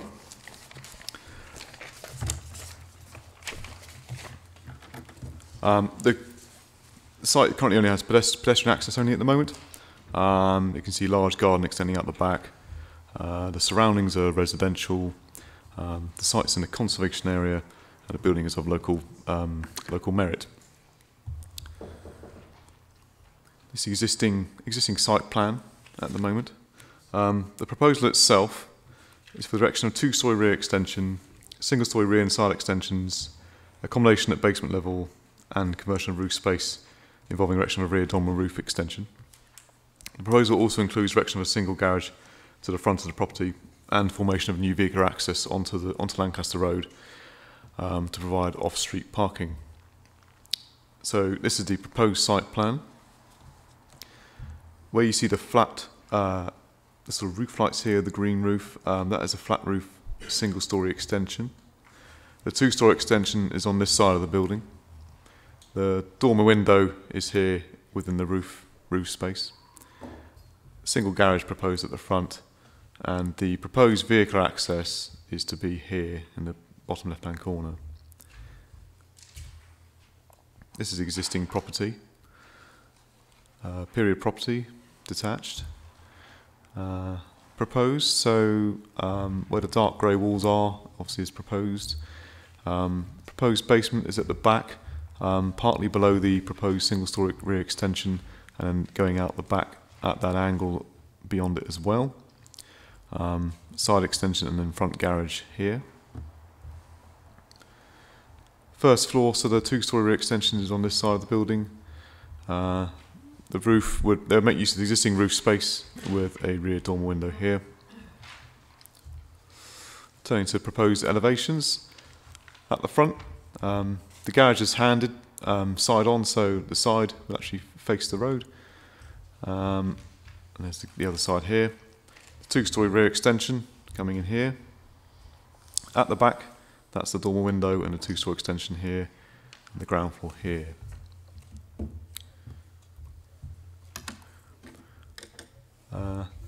This is just a clearer plan, really, showing the proposal itself. Some trees are proposed to be removed as part of the scheme. So this is the tree protection plan. There are some mature trees at the back here. So the red line is where the tree protection fencing would go. Our tree officer has looked at this scheme in detail.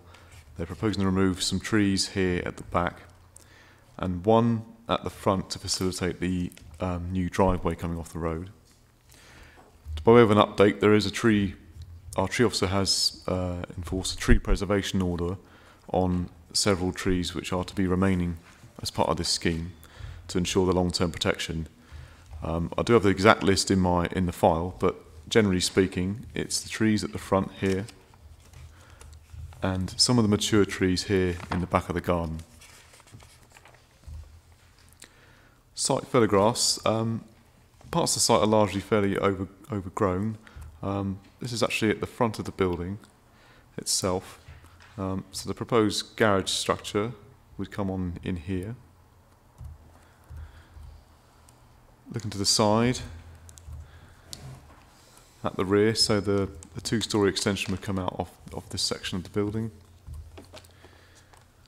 That is at the back, looking it's looking east. And again down the side of the building on its eastern side.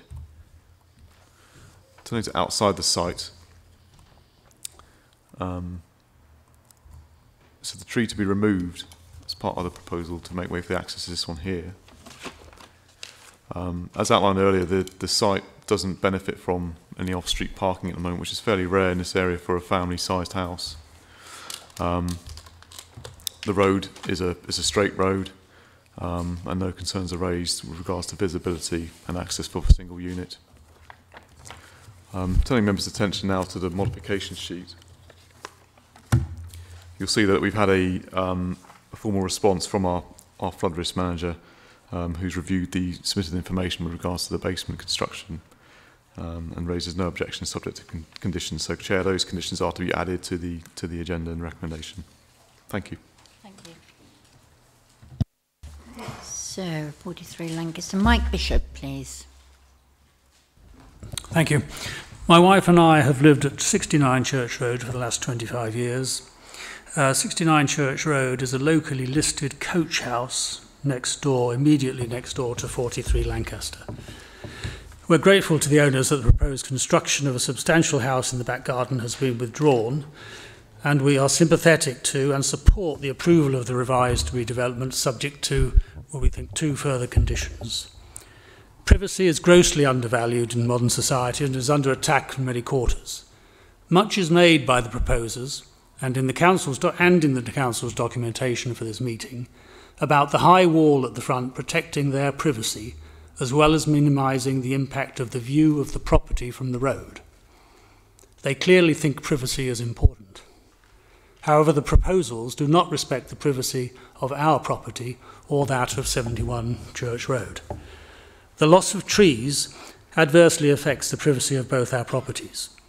We ask you to require the proposer to increase the height of the walls bordering both our properties. And further height could be added by a trellis with suitable plants with foliage to protect our joint privacies. With specific regard to our property, the proposed location of the garage requires the removal of trees which afford us much privacy while we're in our own garden. It will mean that we should be overlooked not only by 43 Lancaster, but also the 2 new tall houses recently built in Lancaster Gardens. Given that there is no longer a need to provide access to a new house in the rear garden, the retention of the garage to the front of the property is not ideal. It entails awkward access from the drive, necessitating much shunting forth and back in a narrow space. It would make more sense to locate the garage on the left side of the property when viewed from the road, with a direct line from the road to the garage. Relocation of the garage to the side also permits the retention or planting of trees in front of their house on the border with our property. This will preserve both our privacies. In summary, we ask that you respect the privacy of our historic listed property and its future owners, and require the garage to be located to the other side of the house. And secondly, that you require the proposer to increase the height of the walls bordering both 69 and 71 Church Road in the interests of privacy. Thank you. Donald Pepper.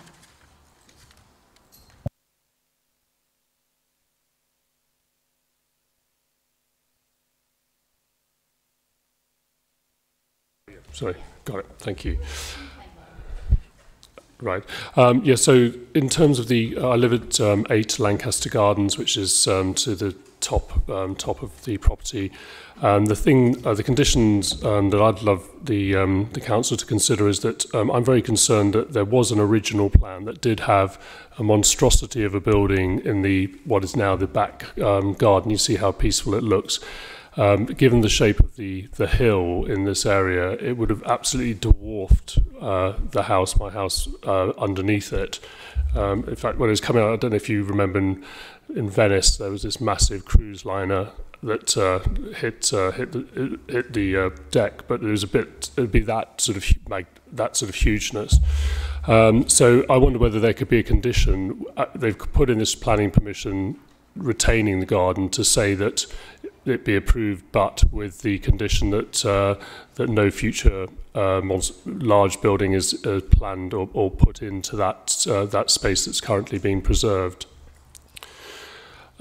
Just two other points. I do also echo and support the points made by the neighbours in 69 and 71 Church Road for their privacy. Fully appreciate and think the council should put that as a condition as well. You know, I would note that the extra square footage that the property will have, I'm guessing, is no less than 2,000 or 3,000 square feet. And I'm guessing, I don't know exactly, that village square footage is, say, £800 a square foot. So it's going to add £2 or £3 million onto the value of the property. So I do feel that it's not unreasonable to ask that a little extra money is spent to afford their neighbours the kind of privacy that is common in the village. And just the last point, I don't know how you can liaise with the traffic, but this area of Lancaster Road is very thin. There's only one car can go at a time because there's cars on both sides for parking places. And just whether some condition can be made in terms of when this building work goes ahead, that real thought can be given as to how traffic can be, the jams can be mitigated, because it's the only entrance into the whole of Lancaster Gardens, Lancaster Road, Lancaster Avenue, and there must be 80 or 90 houses that only have that method of getting in. It's a one-way. So thank you. I very much hope that these conditions can be reasonably applied. Gerard Manley, please. Right. Thank you, Chair. My name's Jared Manley from First Plan, speaking on behalf of Charlie Headley for extensions to the residential property at 43 Lancaster Road. This property is in need of modernisation. The application follows years of engagement with the Council through extensive levels of pre-application discussions comprising formal pre-app, follow-up meetings and correspondence with Officer Richard Allen, Tim Bryson and Rose Stepanek. The proposed extensions have been discreetly located, are subordinate in scale and would be finished in high-quality materials. These would complement the character of the property and the appearance of the conservation area and protect residential amenity. In relation to trees, to allow for the proposed extensions, some trees would be removed, including diseased trees. The application has been supported by a tree survey, arboricultural impact assessment and arboricultural method statement. The submitted method statement concludes: the overall quality, longevity and amenity contribution provided for by the trees and the groups of trees within and adjacent to the site will not be adversely affected as a result of the LPA consenting to the proposed development. A landscaping scheme and green roof is also included with the proposals. Rose, the council tree officer, has visited the site on more than one occasion. She has assessed the scheme and gives her full support, raising no objection to the removal of a limited number of trees. The method statement includes an extensive list of measures which would be followed in order to protect the retained trees on site before, during and after the works. A planning condition relating to the site supervision in relation to trees has also been proposed by officers, which the applicant's happy to agree to. Furthermore, the Council have issued a TPO on a number of the retained trees at the site to give an even greater level of comfort to members, the Council and neighbours that the health and stability and amenity value of these trees will be protected for the future. With regards to the boundary wall, the removal of the 2.75 metre wide section of boundary wall is to allow vehicle access and off-street parking, where there currently is none for this property. As a parking uplift, this will ease demand for parking in the area. The existing property was built by AJ Styles and is identified as a positive building in the conservation area. However, views of this property are largely obscured by this boundary wall. The removal of a small section of wall will enable street-level views towards its frontage and allow the property to be better appreciated in the street scene. The majority of the boundary wall would be retained. The small loss will not harm the character of the conservation area, as any perceived harm is outweighed by increasing visibility of this attractive property, in addition to the evident parking benefits. Planning conditions relating to materials and boundary treatment have been proposed and will also ensure that the new pillars of the boundary wall and all the other materials relating to the extension will be finished in a manner to satisfy officers. In relation to the comments received and heard just before, conditions are included in relation to the obscured windows, which will preserve residential amenity. And this application is obviously only for the extensions to the existing house only. In conclusion, it is considered, and it has been agreed by officers, that proposed development will preserve and enhance the significance of the Wimbledon North Conservation Area in accordance with National, London Plan and local policies. We therefore respectfully ask that planning permission be approved in line with the officer recommendation. Thank you. Yeah, thank you, Chair.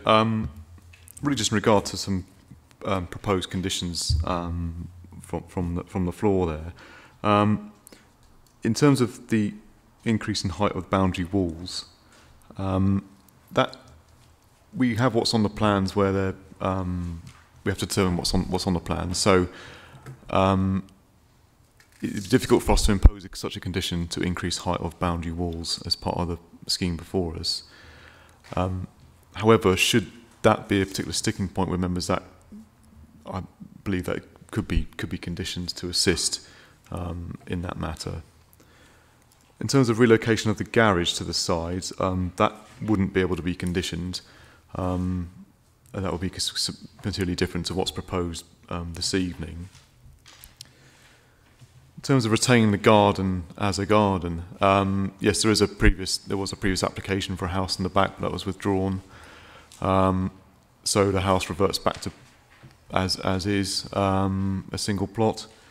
It would be unreasonable to add a condition for this application to say no development shall take place on that rear garden. Any application would have to be assessed on its merits should that come forward at any time. So under this particular application, we wouldn't be able to impose such a condition. In terms of the construction of the access road, it is for a single access road to serve a single property. It obviously involved putting in a drop curb and taking out part of the wall. But again, if that particular sticking point with members, we could add a condition on there regarding requiring a construction management plan just to assist with that aspect of the scheme. Thank you.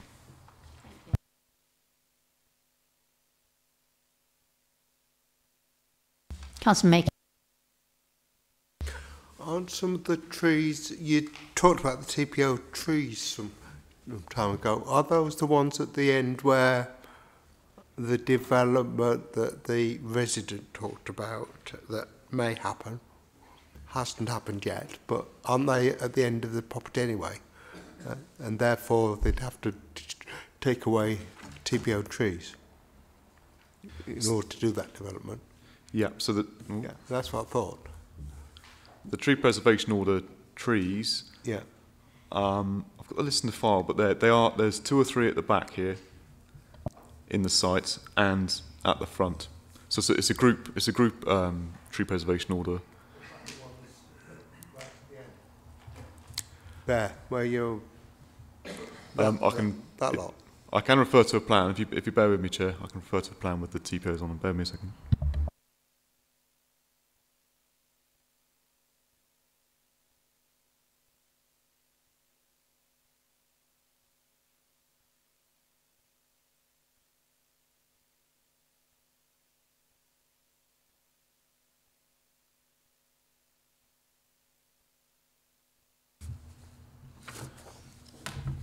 So the tree preservation order trees is this one, number 2, number 5, number 4, number 7, and 16, 17, and 18 at the front. So yeah. And another question, if I may. On the plan that you had before with the outline of what the house looks like at the moment, that one, what does it say in those small boxes on the side? I can't read them from here, and I couldn't read them on the plan that you've given me either. So could you tell me what the there's one that starts with next to where the car area is supposed to go. There's one, yeah. Move over to the, yeah, well, that one says green. That one, what does that say? That one there says ornamental shrub planting. Yeah. That's down the side of the building. And it says what? Sorry. Ornamental shrub planting.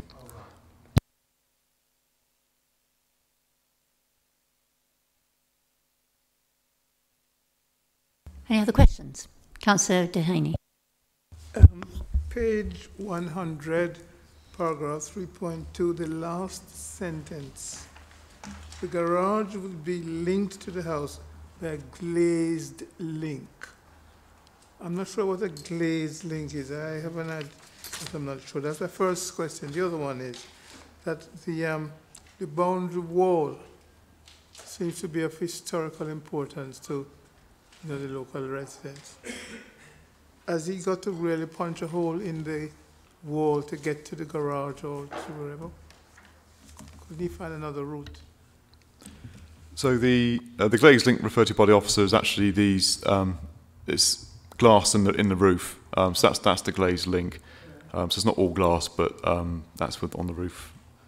On the roof there. So that's attached to the garage at the front.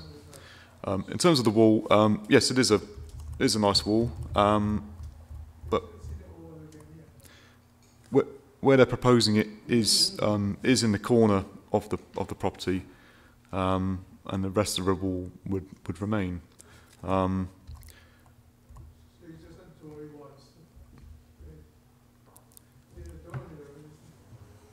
Yes, that's the current entrance to the site at the moment. That's the only front entrance at the moment. There's no vehicle entrance.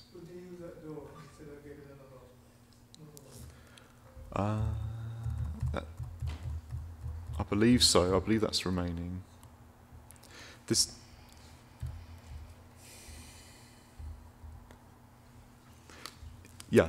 area down here is just a turning head, and then the single entrance point is here for vehicles. But that archway remaining here.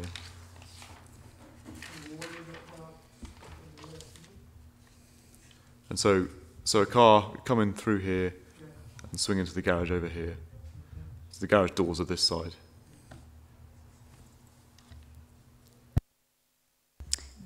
Any further questions? Councillor Lanning. Thank you, Chair. It's just a question based on the objection from Church Road around privacy. Is there anything that can be done to sort of mitigate the removal of those trees to prevent any sort of loss of privacy or overlooking if that is a concern?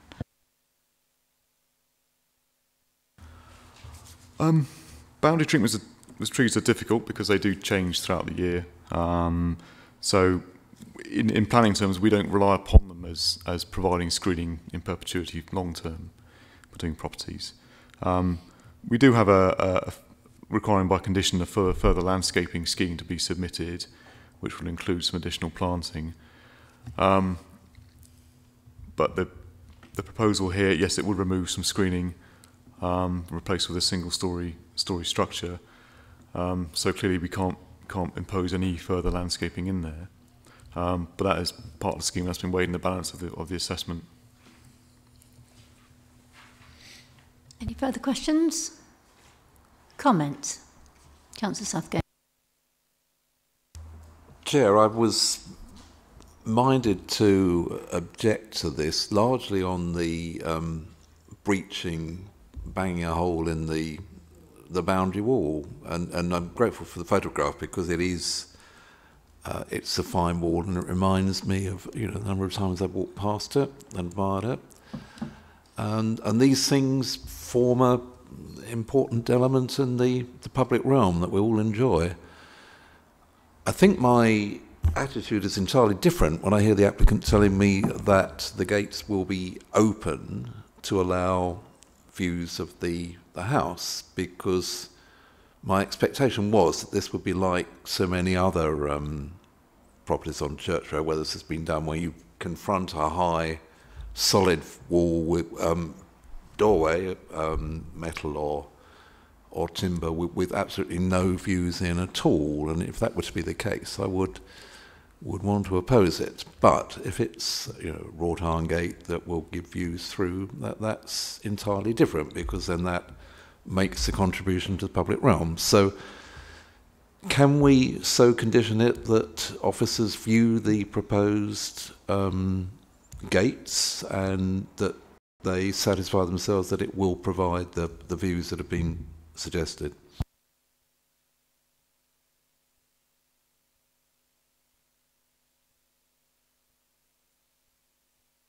Thank you, Chair. Yes, condition 5 is a boundary treatment condition requiring the details to be submitted.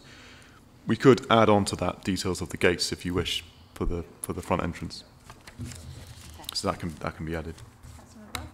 I very much agree with Councillor Southgate's points, but I'm also quite sympathetic to the resident who wanted the higher wall, and I think the officer suggested there was a way that we could work that in. So if it's possible to do that, I would like us to do it, please.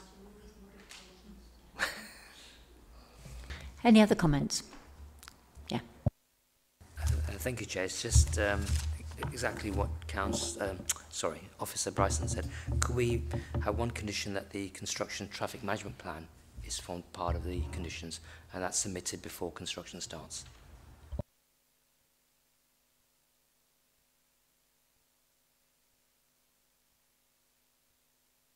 Okay, can we move to the vote then? Those in favour, and we've got several conditions. We've got the modification conditions about water. We've got increased height of the wall with trellis or plants. We've got construction management plan, and we've got gates added to condition 5. Those in favour, please show. Thank you, that's unanimous. Then the application is successful. We now move to agenda item 6, which is Foster's Auto Care Limited, 96 Church Road.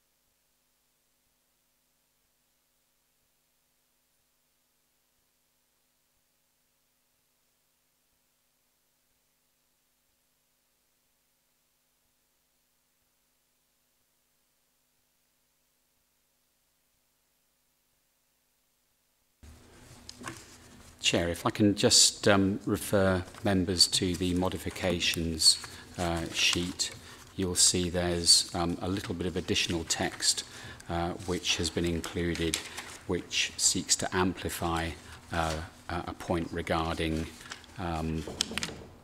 the economic floor space impacts of the proposals. This application is brought before the Planning Committee for determination, again, because objections have been received that are fundamental to the assessment of the proposal and which cannot be overcome by condition. And it's therefore not for officers to determine the scheme under the Council's scheme of delegation. The proposals entail the demolition of the existing business buildings and the erection of a 4-storey block of 20 flats. The proposals follow an earlier refusal of a mixed-use scheme, and if I can direct members to page 56 of the officer's report, you'll see the mixed-use scheme entailed redevelopment to provide a small office on part of the ground floor, a number of parking spaces and flats. And you'll see on page 56 and 57 various reasons for refusal. What I would draw attention to is that the loss of the employment use on the site was not cited. In this instance, the parking issue, you'll notice one of the factors that was cited as a reason for refusal was parking, but that was more of a case that the applicant had failed to demonstrate that there was capacity locally rather than an in-principle concern about the provision of parking on the site. Dealing with principles in this particular case, if I can just take you to some of the photographs of the site as it exists. The proposals would entail a loss of employment use. It's what's designated as one of the, or not designated, but identified as a scattered employment site. And you'll see in section 7, along with the additional comments set out in the modification sheet, the officer's comments on the whole issue of the loss of an employment site here. The mode of business is changing. Officers and the applicant have discussed the existing use, which it would be difficult to integrate into a mixed-use development. That, in turn, would perhaps have prompted a B1 use, a fairly innocuous use that could be a neighbour with residential uses. But again, officers are more than aware that the Council's key objective is to direct B1 office uses towards the likes of Wimbledon Broadway, Wimbledon Town Centre, not to sites like this. And you'll see from the officer's report that the vacancy rate on the boundary business estate, which adjoins the site, so that's just on the right-hand side of the photograph. The vacancy rate on the immediate business estate is significantly above the average rate for Merton. And to that end, officers are of the view that it would be difficult to demonstrate harm from the loss of the employment use. Against that, the proposals would deliver a significant number of new housing units. In pre-application discussions, officers highlighted that if there were to be proposals brought forward, revised proposals that removed the employment use, then the scheme would need to have good credentials to warrant its support. And in this instance, the proposals would provide 50% affordable housing, all of which would be for rent, thereby well exceeding London Plan and Council targets. It's understood that the applicant is in active discussion with Moat Housing Association, and although it can't be confirmed at this evening's meeting, it's a possibility that they may look to take the whole development. I say it's a possibility. You may recall that a scheme was brought before committee around 18 months ago for the redevelopment of the nearby site at 260 Church Road, and since the decision was issued, the scheme has been purchased by London and Quadrant, and the scheme is being rolled out as 100% affordable housing on that site. Officers consider the massing of the proposals to be appropriate. Again, there are similarities with the other Church Road site, so a scheme which rises to 4 stories but is set in from site boundaries. The design has been the subject of considerable pre-application discussion with the architects' practice that have worked up this scheme. Officers have been conscious of the fact that there needs to be a balance struck between providing modest garden and amenity space, but at the same time trying to provide some sense of semi-enclosed outdoor space. And in this instance, the proposals, as you can see, the windows are capable of a degree of opening, but we have what are called winter gardens at the front of the building. This provides a degree of relief for the occupants of the dwellings, whilst at the same time balancing that with any noise and intrusion from the busy main road, which is at the front. And this proposal was worked up from a scheme that the architects were directed to, which can be found on a road near New Malden on the way to Kingston, where a similar approach has been rolled out with success there.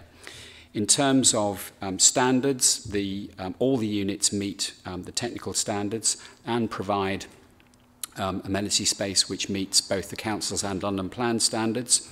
In terms of daylight, sunlight and noise, the proposals fulfil best practice, and the noise impact can be dealt with by condition.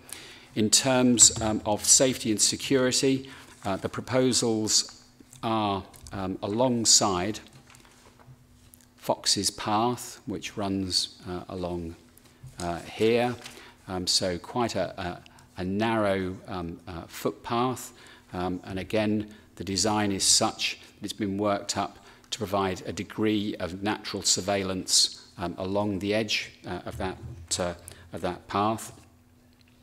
In terms of parking and servicing, as I've said, the previous scheme had provided a number of parking spaces on site, but there was a concern that the proposals could impact on parking locally.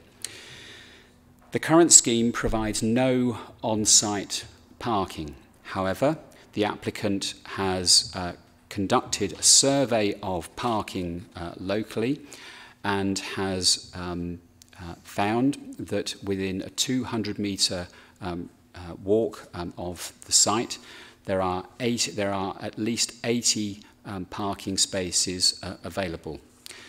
Based on the most generous likely output in terms of additional parking which could be provided or could be generated by the proposals, the scheme would not generate parking pressure that couldn't be accommodated in neighbouring side streets. I should add that car ownership amongst different tenures of housing type tends to be lower for the social housing stock rather than market housing. So again, were the scheme to deliver 50% affordable housing or 100% affordable housing, the actual amount of car parking based on research undertaken by the Department for Communities and Local Government would suggest that even fewer cars would be found on surrounding streets. Officers have further promoted more sustainable modes of transport by securing agreement with the applicant to five years car club membership for future residents. Servicing of the site, officers identified that the development had the potential, if servicing was actually on the street, to provide a restriction to the significant vehicle flows along Church Road, and so the scheme has been designed to incorporate a loading bay to the front. This will require, or one of the aspects of the Section 106 agreement would be to provide for the footpath to run around the back of the loading bay, and for the loading bay part of which you can see actually encroaches into the applicant's site to be dedicated as public highway. These matters would be covered under the Section 106 agreement. In terms of sustainability, the scheme delivers a high standard of sustainability and drives down carbon emissions, but doesn't meet zero carbon targets, but provides appropriate off-site carbon offset contributions. And the scheme is recommended for approval subject to a Section 106 agreement and conditions. Okay. Rebecca Marchant, please. So I'm one of the residents of Sycamore Gardens, and I also have some neighbours here with me, and we represent the views of number 19, 20, 21, 22 and 24 Sycamore Gardens.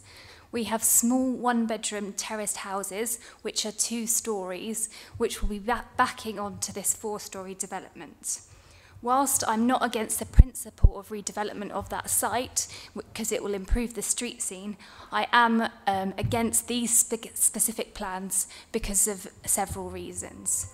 Firstly, the proposed height of 4 stories is significantly higher than our neighbouring properties and any other properties in the vicinity. Therefore, surely this is against the policy 7.4 and 7.6 of the London Plan. Whilst you have proposed massing focused towards the centre of the building, the proposed roof terraces, which as a result of this, are highly undesirable for our properties. These terraces would naturally attract noisy gatherings and parties, which would cause us significant harm in terms of noise and being overlooked. I can see some suggestion in your plans of screening, but this would mean requiring over 6 foot of screening, which is not really practical and also would defeat the object of massing towards the centre of the building. Our other major concern is parking. As you note, the last planning application which was turned down had 8 parking spaces, and this has none. This is a proposed development for 68 residents, and it is highly unrealistic to expect none of them to have a car, particularly families who will be living in the 3-bedroom properties which you have outlined on this plan. We are in an area of low public transport accessibility. We are, yes, close to the bus stop for the 200 bus. However, I don't know if any of you have ever been on it. It's the smallest, most awful bus that never turns up and is quite frankly an unpleasant journey. You have carried out a parking survey. However, I think some of the areas in this parking survey have been misidentified. Just looking down our road in the evenings, there is not one single place to park. There is cars parked in front of driveways, and quite frankly, I don't know how you got some of the results of that. So it might be necessary to relook at that, and you may have mistaken some aspects of the parking there. In Sycamore Gardens, we can't even afford 1 or 2 extra cars. Our driveways are already being blocked in, and we are the nearest road on that side of the main road to this proposed development. Therefore, it is obvious that people would be trying to park in our streets. Another thing I can see in your thing is that you have proposed that the developer would have put £4,000 towards a disabled parking bay in a different vicinity. This would likely have to be across the main road from this property, and I don't think that would be suitable for a disabled person to be required to cross this busy main road to access their property. Other things of worry are the recycling and refuse, as this has not been increased at all in this development, and this was an issue in the previous application. So these are some things that we need to address. It's really important for us not to be overlooked by this property, and I think 4 stories would be significantly overshadowing our nice gardens. If anyone would like to come and see our gardens and how this would affect us, you're more than welcome to come round and have a look in my garden. Andy Hollins. Thank you for giving me the opportunity to speak on this item. I'm the planning consultant for the application. The committee report and the presentation by the lead officer robustly covers the planning case for the development, so I'll try and avoid a repetition and instead respond to some of the points made by the objector. In terms of height, the site can comfortably accommodate a 4-storey building. The area has a mixed character area with variations in built form and height. Next to the site is larger commercial buildings. Am I popping in and out here? Sorry. I think my mic's a bit... Anyway, next to the site is a large commercial building on Boundary Business Court. To the north there is number 95. This is a two-storey property, so there will be a step up as shown on the submitted CGI drawing which was shown earlier. But this transition in height is not significant and it won't harm the character of the area. Officers have also referred to the 2017 consent for a similar four-storey development slightly further up the road at 260 Church Road. This site has a much tighter relationship with the surrounding environment, with two-storey houses immediately at the side and at the rear. Loss of privacy. I note the objector is concerned about overlooking from two roof terraces towards the rear properties on Sycamore Gardens. The gap between the proposed terraces... Sorry, this is really bad microphone. The gap between the proposed terraces and the northern flank edge and the rear of these houses is about 22 metres. This is a reasonable privacy distance. Overlooking onto rear gardens from neighbouring properties is also relatively commonplace, and number 95 Church Road sits squarely between the site and the houses on Sycamore Close. However, that said, I'm happy to accept the conditions for screening for the privacy screen and obscure glazing as suggested in the report. If we want to take it a step further, we can reduce further overlooking to agree to a condition for a submitted plan drawing to pull the balustrades off the side face of the building by 1.5 metres. There is room to do this and leave a decent sized terrace which still meets the London Plan standards. The parking survey that accompanies the application has been reviewed by Highways, and officers have accepted its findings that demonstrate that on-street parking stress levels are under 60%. This is relatively low. There may be some localised parking problems on Sycamore Road, although it doesn't suffer from the highest stress levels. Also, prospective residents, or for those who will actually own a car, are more likely to go into park onto Foxton Grove, Horner Lane, Varley Way, Collingwood Road and Batsmouth Road. All of these roads are closer and easier to access and have far lower on-street parking stress levels than Sycamore Gardens. Unfortunately, it hasn't been possible to accommodate a disabled bay in front of the site. We have tried, but due to the proximity of the pedestrian crossing, this isn't possible. However, the 106 agreement will secure a bay, and this is most likely to be opposite in Butworth Road, and it will be available for all Blue Badge owners to use, which is probably an improvement. The bins, we provide an integrated and recycling refuse store, and the council's waste officers are satisfied that the size of the store and method of storage is acceptable. Finally, I hope members can favourably determine the application tonight. As detailed, Moat are an afford preferable housing provider, and they are on board with the development. Thank you. I'm going to have to stop you there. Thank you. Do you want to say anything? Please. Chair, can I just make clear the application site where the hand is moving and which is dotted red is separated from the back gardens of Sycamore Gardens by first Fox's Path and then by the commercial units with the rear additions and the yard beyond. So the application site doesn't adjoin the back gardens. For the sake of clarity, where the hand is at the moment and then going over towards the back of the nearest property, the separation distance is around 21 metres.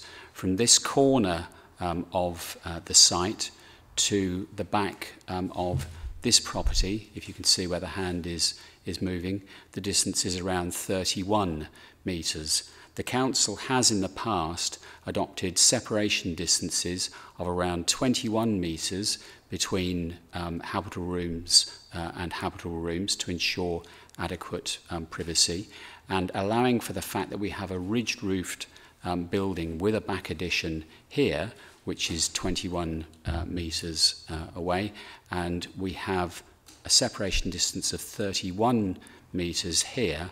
I would suggest that privacy is something which shouldn't reasonably form a reason for refusal. There was mention of the disabled parking bay. Again, I think it's important to perhaps just pause for a moment and think that people with disabilities or people that are registered as disabled aren't necessarily always the ambulant disabled. There's perhaps a tendency to think of people with disabilities as being those that are the ambulant disabled, but that's not all disabled people. And again, in terms of this particular scheme, the building regulations provides for both. It's a three-part assessment of accommodation meeting the needs of people with disabilities. 90% of these units would be accessible, and 10% of the units would be fully accessible to people with disabilities, and it would therefore meet one of the key standards in the Mayor's Housing SPG. So I think those things need to be factored in when considering the pros and cons of accommodation and how it might actually fulfil the needs of people with broader disabilities. Thank you. Questions? Councillor Makin.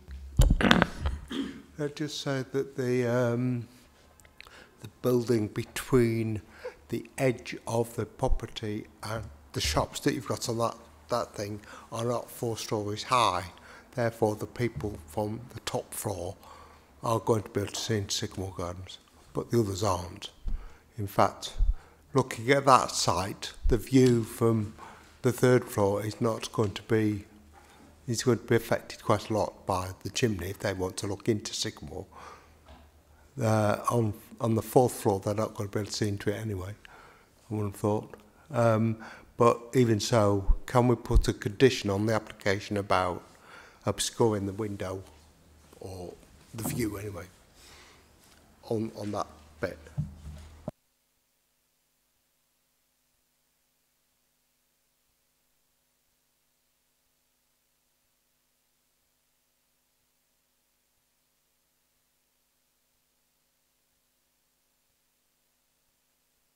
Chair, if I can take members to page 71 of the agenda. Condition 5 says, before the development is first occupied, the windows at 1st floor level and above in the northern side elevation shall be glazed with obscured glass and fixed shut to a height of 1.7 metres above finished floor level. Okay. Councillor, do you want to speak?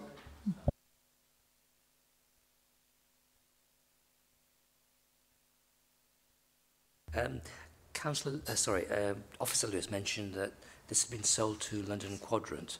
The previous time. So, are we having 50% or 100% affordable? The application before you this evening is proposing 50% affordable housing. That goes above and beyond what the council's thresholds are. However, officers understand that the applicant is in active discussion with Moat Housing, and if Moat Housing were to purchase the development, then being a registered provider, it would deliver 100% affordable housing. And that was very much the situation with London and Quadrant on the site at 260 Church Road. Councillor Dehaney. Possible to point us to the area of waste storage on the map you showed us a while ago?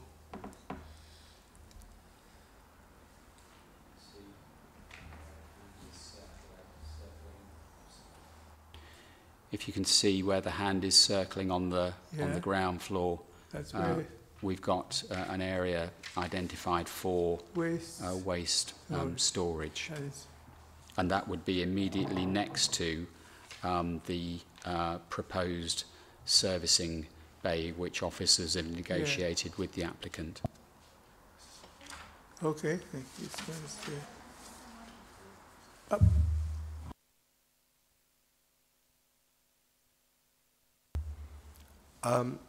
What was I going to say? Oh yes, on page 70, you talk about 9 of these would be on affordable rent basis.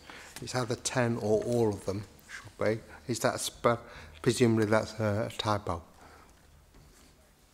in the top line? Any other questions? Sorry.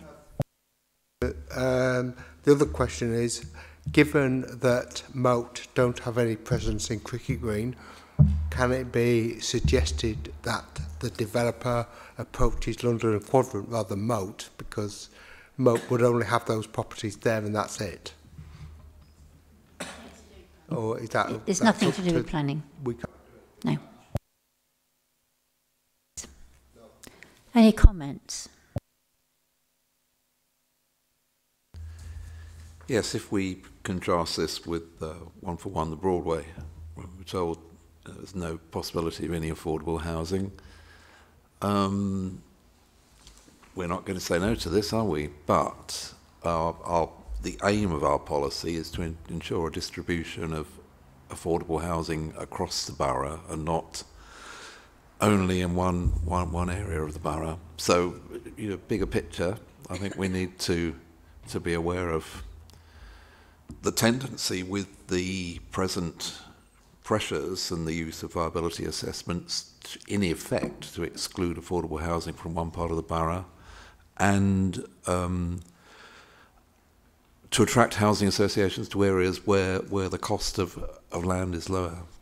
Yeah. I'd like to put a condition on it that something be done about pram shed storage, because pram storage, like you have cycle storage for prams basically, because they block pram storage. So and cycle storage in some ways. We haven't got, there didn't seem to be anywhere on here that says cycle storage, but if there is, then I'm missing it. Can we add prams to it as well for any development over 2 stories?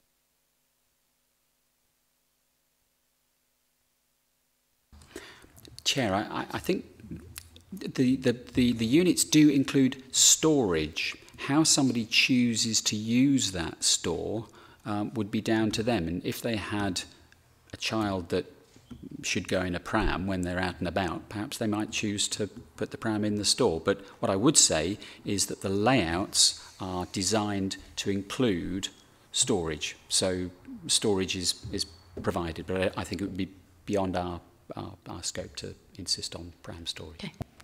Don't want an answer, but I think there should be street trees in front of this. Okay. Chair.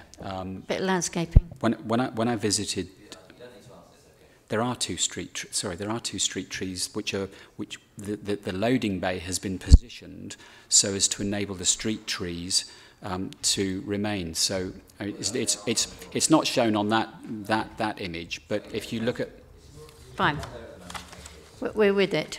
Yeah. Okay. So those two are retained. Comments, sorry, can we move to the vote now, please? Those in favour, please show. Unanimous. And the recommendations are reviewed. Yeah, of course. Yeah.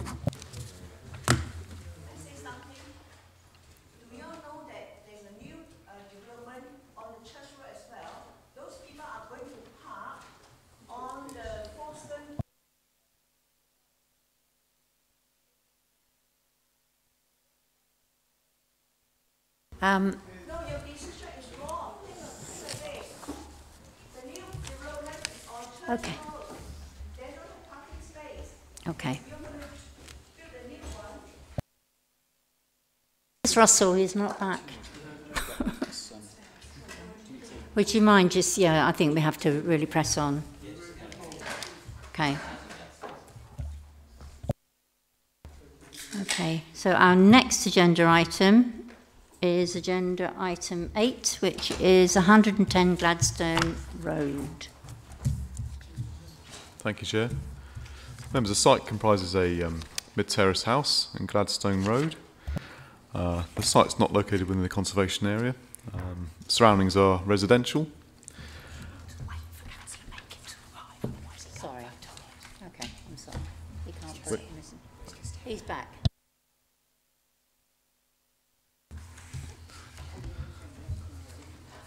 (110 Gladstone Road). This is the existing house site at the moment. So mid-terrace property has some single-storey rear extensions which adjoin neighbouring property to the north, obviously with the rear garden here. Existing garden has a small shed at the back which is to be removed, and some small trees which will also be removed as part of the scheme. That's a shed on the left there. The proposal itself is for an outbuilding at the back garden following demolition of that small shed. The outbuilding is proposed to be used as a home gym. The outbuilding would be constructed of timber with glazed panels and a green roof. Proposed site plan, you can see the outline of the building at the back here with garden remaining in front. This is the floor plan, so showing gym equipment to be used obviously by the homeowners. You'll see it goes full width of the garden. The roof, it is a shallow pitch roof with a ridge over this part of the building, so not centrally positioned. A section through the plan, so you can see the pitch roof going up here. The neighbouring property to the north does have a single-storey flat roofed outbuilding at the back garden as well. This is the proposed front elevation, so glazed doors, timber panels with some glazing on the roof here, and a green roof proposed up here on this part of the roof. The height of the building will be 3 metres to the pit, to the ridge, 2.5 metres to the eaves height. At the back, so there is a private access way at the back. They are proposing to put in a door that would have access to that alleyway. Rights of access over that would be a civil matter, as it's not a public right of way. Side elevations.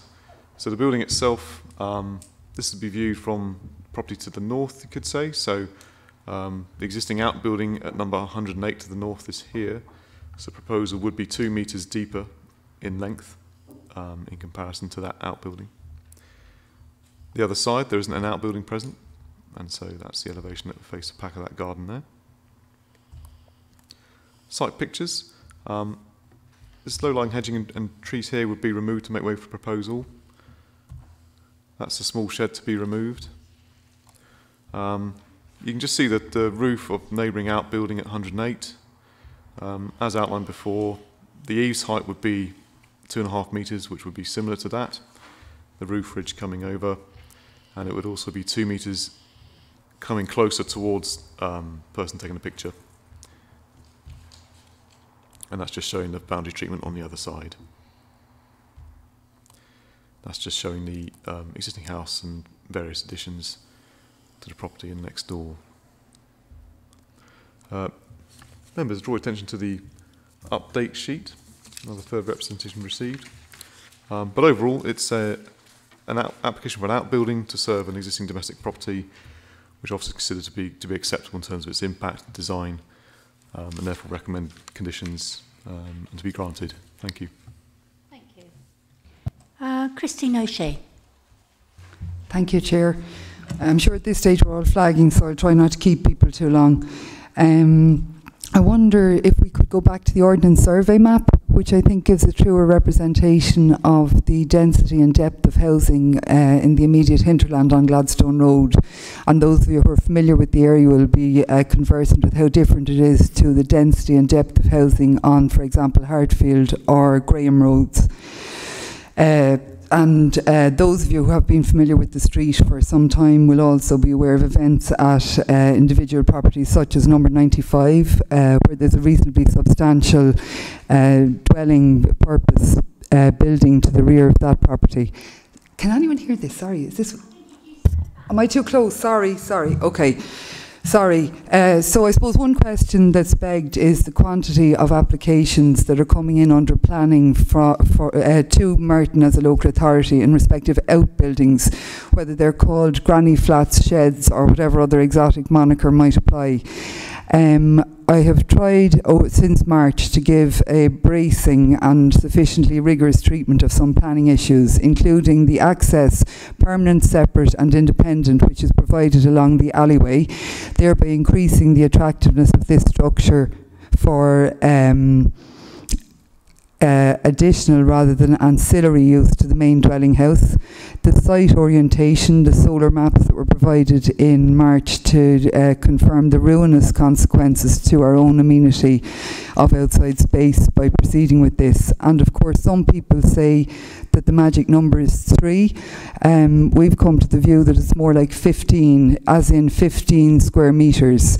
The fact that this building will exceed 15 square metres means that it's massively more attractive for additional as opposed to ancillary activities, that it must comply with building regs, including fire regulations, particularly now that they intend to attach onto the pre-existing structure at 108, and also opens up the prospect of use for sleeping.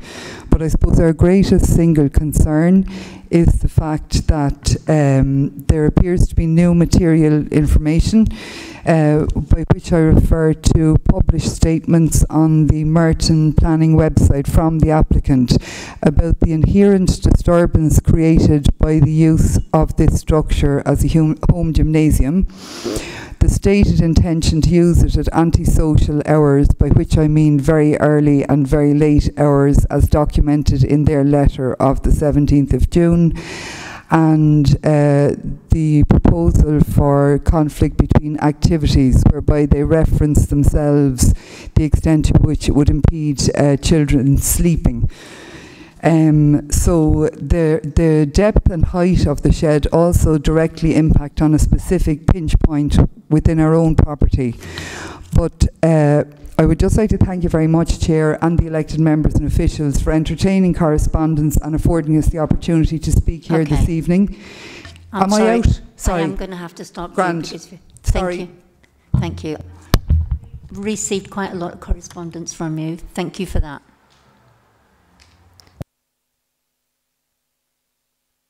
Yeah, I will, Chair. Yes, in terms of the outbuilding, it is to be used obviously by the homeowners or their family there. It is an ancillary outbuilding. It is set at the back of the garden, and although it has a higher roof height than your outbuilding next door, the ridge is set away, and the length of 2 metres greater down the side there is not considered to be harmful in planning terms. In terms of antisocial use, we have applied the standard condition for such a building in the garden to be used ancillary to the home. Should people use it for antisocial purposes, noise generation, there is the environmental health legislation which always remains in place, where you can contact environmental health should noise become an ongoing matter, where they can commence investigation proceedings there. Just to confirm, I have looked at your emails you sent me this afternoon and earlier, and your pictures from your property as well. This sits in terms of urban development in the centre margin of that thing. It's appropriate to the development plan. I think you've kind of the information you showed is misleading. You haven't showed the total massing. Sorry to interrupt you, but we do give the public 3 minutes to speak, and we have done that. So I don't have any additional names down here for speakers, and we do need to move on. I'm sorry. Can I move to questions, members? Sorry, Councillor Southgate. Yes, we've got the dimensions here. Can we be told what percentage of the garden area this takes up? Thank you, Chair. Yes, just some calculations this afternoon on the scheme. Existing garden area measured off plan, 14 metres by 5.05 metres, gives us square metres of 70.7, and the proposed outbuilding is 25.2 square metres, so taking up 35.6% of the garden. The questions, please. Councillor Dehaney. Are they going to, it's going to be used for a gym, so obviously there are going to be a wash basin, toilet facilities. How is it? Have you gone into this to see exactly what they're going to put in it? It's just not the four walls. They're going to have a wash basin. They're going to invite their friends, families to come and use it. And just have some facilities like a wash basin, toilet. It's not just a room where they just get and use the gym for a couple of hours. Friends are coming in, family members. Chair, so the floor plan it's not showing a toilet facility or shower facility proposed in there, but it would, it could be used as any typical ancillary outbuilding within your garden. So it's got to be ancillary use to the existing house. If they have a visitor, once in a while that uses it. The question is, does that materially change the use? But if someone came to visit and happened to use it once they stayed there, it wouldn't be a change of use, for example. If there's no sink or toilet, it's highly unlikely, isn't it? Questions, please. Councillor Dean. So, being that this has already been extended already, if this building was appended to the house, would you reject this application? So what do you mean by appended to the house? If they asked that this building was part of the house, on the basis it's already been extended through permitted development, bearing in mind how many metres back it would go, would you reject this application? Well, it's to be used as a home gym, but we conditioned it to be ancillary use, which is a typical condition for such a building. So if they use it for storage, a playroom, for example, we think it'd be unreasonable specifically to be used for a home gym per se, but so it can be used as ancillary to the main house. On the house. If this was on the house, this is. It's not on the house, though, is it? No, but I have a second question. Yeah. I think there's only one chairman, if you don't mind.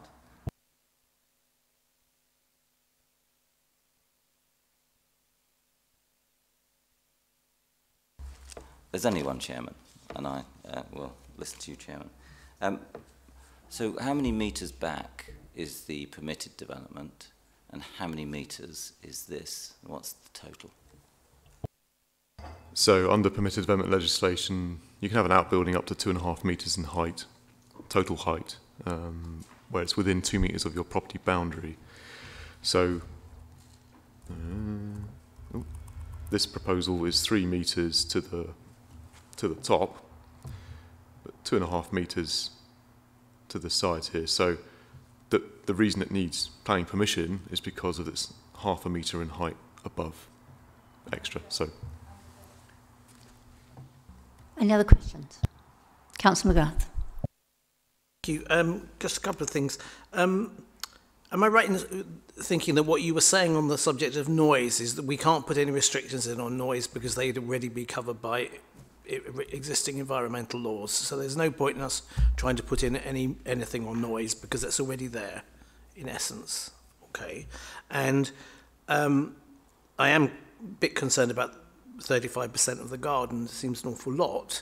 So can I just check that what you're saying is if it was very slightly smaller in height, it wouldn't need planning permission at all? Was that what you were saying? Yeah, so if the whole building was 2.5 metres in height, I can't guarantee this because the permitted development assessment advises go through elements of legislation, but off the top of my head, it wouldn't need permission if it was only 2.5 metres in height in total. Sorry, please don't interrupt. Thank you. Could we have... No, comments then, please. Any comments? Councillor Dean. I think this is one of those grey areas where we have additional development in gardens, and we've seen them here before over the years, where you know, they have presented a reason for why they're being built, but frankly, in this particular instance, a gym may be used half an hour a week, maybe 2 or 3 hours, and to spend substantial sums of money, tens of thousands of pounds, I imagine, on a gym is quite surprising. And it does set a precedent, because essentially if every house and every garden could extend their house by this much, and we have a number of these which somehow people start to sleep in, without doubt, it's extremely hard to eradicate them. I don't actually see that this is going to be what is proposed. And bearing in mind it already has permitted development, and if this building was part of the property, it would be rejected. And it's taking up the same space as if it was appended to the property. And I think we do need to make a stand here. This is about aggrandizement in terms of increasing the value of a property that will either be let out or rented out, but it doesn't add to the amenity of the residents. And I'd like to see it rejected tonight, because you know, gardens are there, we keep talking about environments and climates, etc. And I think it's right that we back up what we say in council, and we should reject this. Are there any other comments? Councillor Henry. Well, I think for health, I think it's important. I mean, I am a gym person, and also I think I don't know what the personal lifestyle is and what their family lifestyle is, but not everyone can go out to the gym, and if possible they may have a older person at home who may need access to exercise. I think that's something really good, and that's my reason for saying yes. I I'm with the planning, and I hope we all look into it and thinking it's for good purpose. Are there any other comments? Councillor Jay. Thank you, Chair. Is it possible to have a condition that the applicant cannot apply for a change of use from a gym to residential in the future? No, that we couldn't impose such a condition. We put on the standard condition to be used ancillary to the main house, which means only the occupiers of the property and family can use the building. So that's what we think is appropriate in this case. Yeah. Councillor McGrath. I mean, I do think we have to consider it as a gym. I think people go to the gym for extraordinary amounts of time, you know, and I think the idea that it's only half an hour a day is not true. But I am very concerned about the size of it. It does seem to me it occupies an awfully large percentage of the garden, and so that's my biggest concern. On this issue about other uses, so are we saying that if for example people wouldn't be able to sleep in it, that would be against the planning permission that if we grant it? Is that what we're saying? Can I just be clear about that?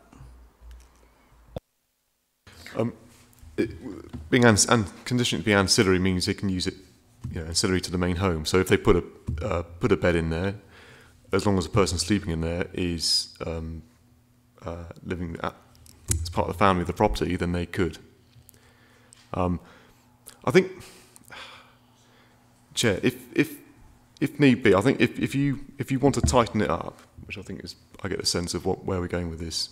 They have put it forward as a home gym for that purpose, and that's what they've wanted throughout this application. And the previous one, which was withdrawn, but it was withdrawn because of the height. We weren't happy with the height and the scale of the building.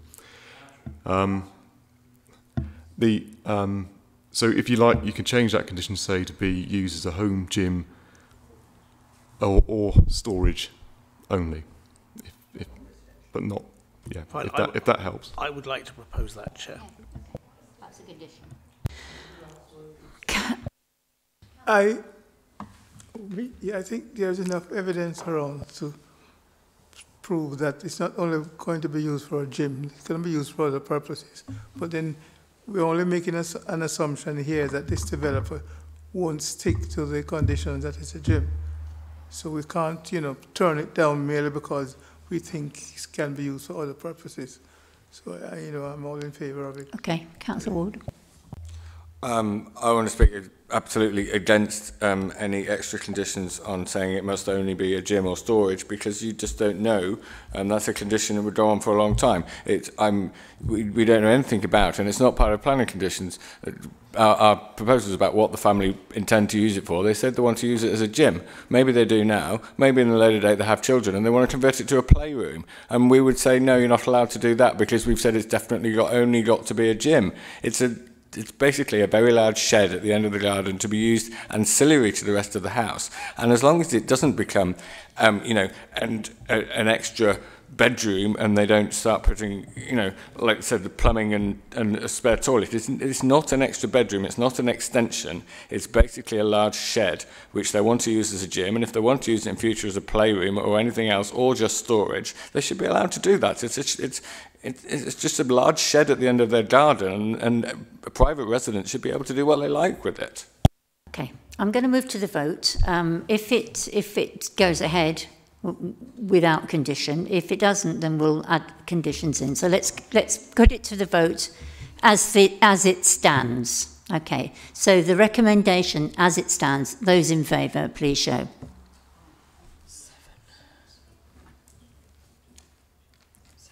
Those against, then they're not voting, then the recommendation is carried. Saying then that condition is added? Yeah.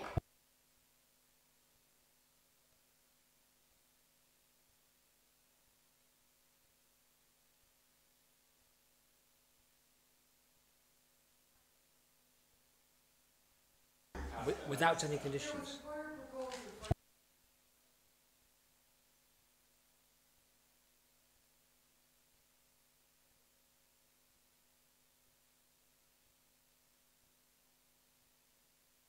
To 40 Links Avenue, Morden. Councillor Najib has to leave at this point. Okay. Thank you.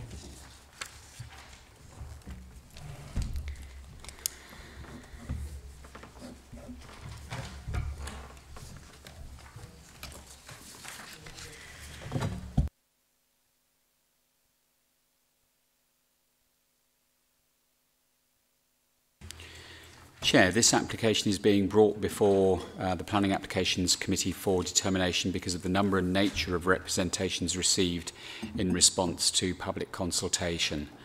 The building, as it stands on the site, currently provides 4 flats in a 2-storey flat-roofed interwar building. The new semi-detached dwelling which is being proposed would be on the northern flank, so that's the new building would be here. That provides the extra dwelling, and then on top of the enlarged building would be the roof extensions. The mix of new units is described at paragraph 3.6 of the officer's report on page 113. You'll see from consultation that a number of objections have been received, and they deal with loss of privacy, outlook, design, insufficient car parking, and impact on the value of surrounding properties. And I must flag up that impact on property values is not material to the assessment of a planning application. In terms of the principle of the development, it's a highly sustainable location, which is evidenced by the high PTAL score of the site, so a site suitable for more intensive use. In terms of the design of the proposals, you'll see that an examination of the merits of the design commences at paragraph 711 of the officer's report, and the officer describes how the building, in their judgment, would enhance the appearance of a building that has little architectural merit. And if I can just flip between, this is the building as it is, this is the building as proposed. In terms of visual impact, the distance of the proposed extensions from neighbouring dwellings in Hatherley Close is around 20 to 21 metres. The proposals would be separated not only by the gardens at the back of the properties in Hatherley Close, but there's also this little service road that runs along the back of the properties. I visited the site because I think my initial reaction was that these buildings would in fact have a new building looming up right at the end of the garden, but in fact there is this gap, and then it's perhaps not quite so easy to see on this, but if you can see the little green shrub or tree symbols, you'll see that where the hand is moving up and down, not only is there the little service track which separates the backs of the properties in Hatherley Close, but there's also a gap at the back of the existing building, and the proposed extension, which is from where the hand is moving from left to right here, would be set further from the boundary again. So as I said, the officer's judgment is that the proposals wouldn't have a harmful visual impact. In terms of daylight and sunlight, the applicant has conducted a robust daylight analysis, and whilst it does indicate that there would be some loss of natural light, the impact is comfortably within acceptable tolerances. In terms of amenity space, sorry, in terms of standards, both internal and external standards would be met. The units that are proposed would be dual aspect. Parking would be retained on site, so you've got 1, 2, 3, 4 parking spaces, and although the scheme would increase the number of units from would increase the number of units on the site, the 4 parking spaces would be retained, and with a high PTAL score, officers consider there'd be no meaningful impact on additional parking pressure locally. There's adequate space at the front of the site to provide for refuse and recycling. There's space for cycles. In terms of sustainability, the proposals would and could be conditioned to ensure that the necessary standards are met, and approval is recommended subject to conditions. Thanks. Any speakers for this particular application, so straight to questions. No questions. Goodness me. I think comments then. Councillor Southgate, I couldn't believe you wouldn't say something about Merton Park. Yes, it is in my ward, albeit only just, and the existing building is forlorn and unlovely, sort of nestling up there by the railway embankment. And this, okay, I know CGI can tell you anything, but it does look a vast improvement. And I think my only point of concern is about the separation from the rear of properties in Hatherley Crescent. And it does seem to me that just about meets our minimum criterion. So whilst that's not entirely comfortable, it's certainly not grounds to refuse it. And it's, I don't believe the PTAL rating for a moment, but there will be parking provision, and it's otherwise going to be permit free, so we shouldn't have problems with parking pressures being added to locally. So all in all, yep, in favour. Any other comments? Quick trip. I think this is a vast improvement on the existing building. So I see no reason why we shouldn't object. we should object to it. As a matter of fact, I wouldn't mind living in it when it's completed. It's one of the ugliest buildings in Merton. We should be jolly pleased to get rid of it. So yes.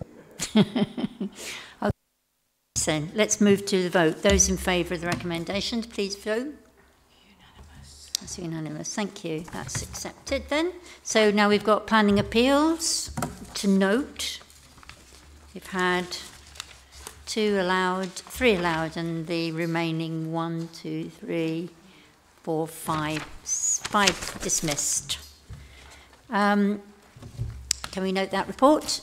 And agenda item 13, which is the enforcement report, again to note. Are there any issues? Oh yes, there's a modification sheet actually amends the Burn Bullock item.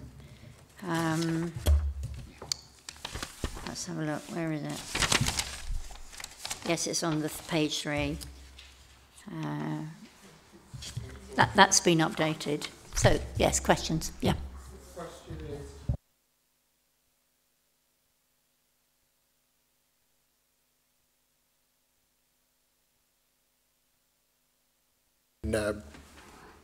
been complied with, given that they paved over the path they were told not to, and they were told on this enforcement notice to dig it up, which they haven't done. All they've done is built a wall in front to stop cars going on it. But the garden has not been restored. How they managed to get notice hasn't been complied with is beyond me, given I walked past it this morning. Can I make a suggestion, and that is you put your views in writing to enforcement, and I hope to see that reflected in the report. Yeah. Are there any other issues on the enforcement report? Anyone else? Okay, then I can close the meeting. Thank you for your attendance.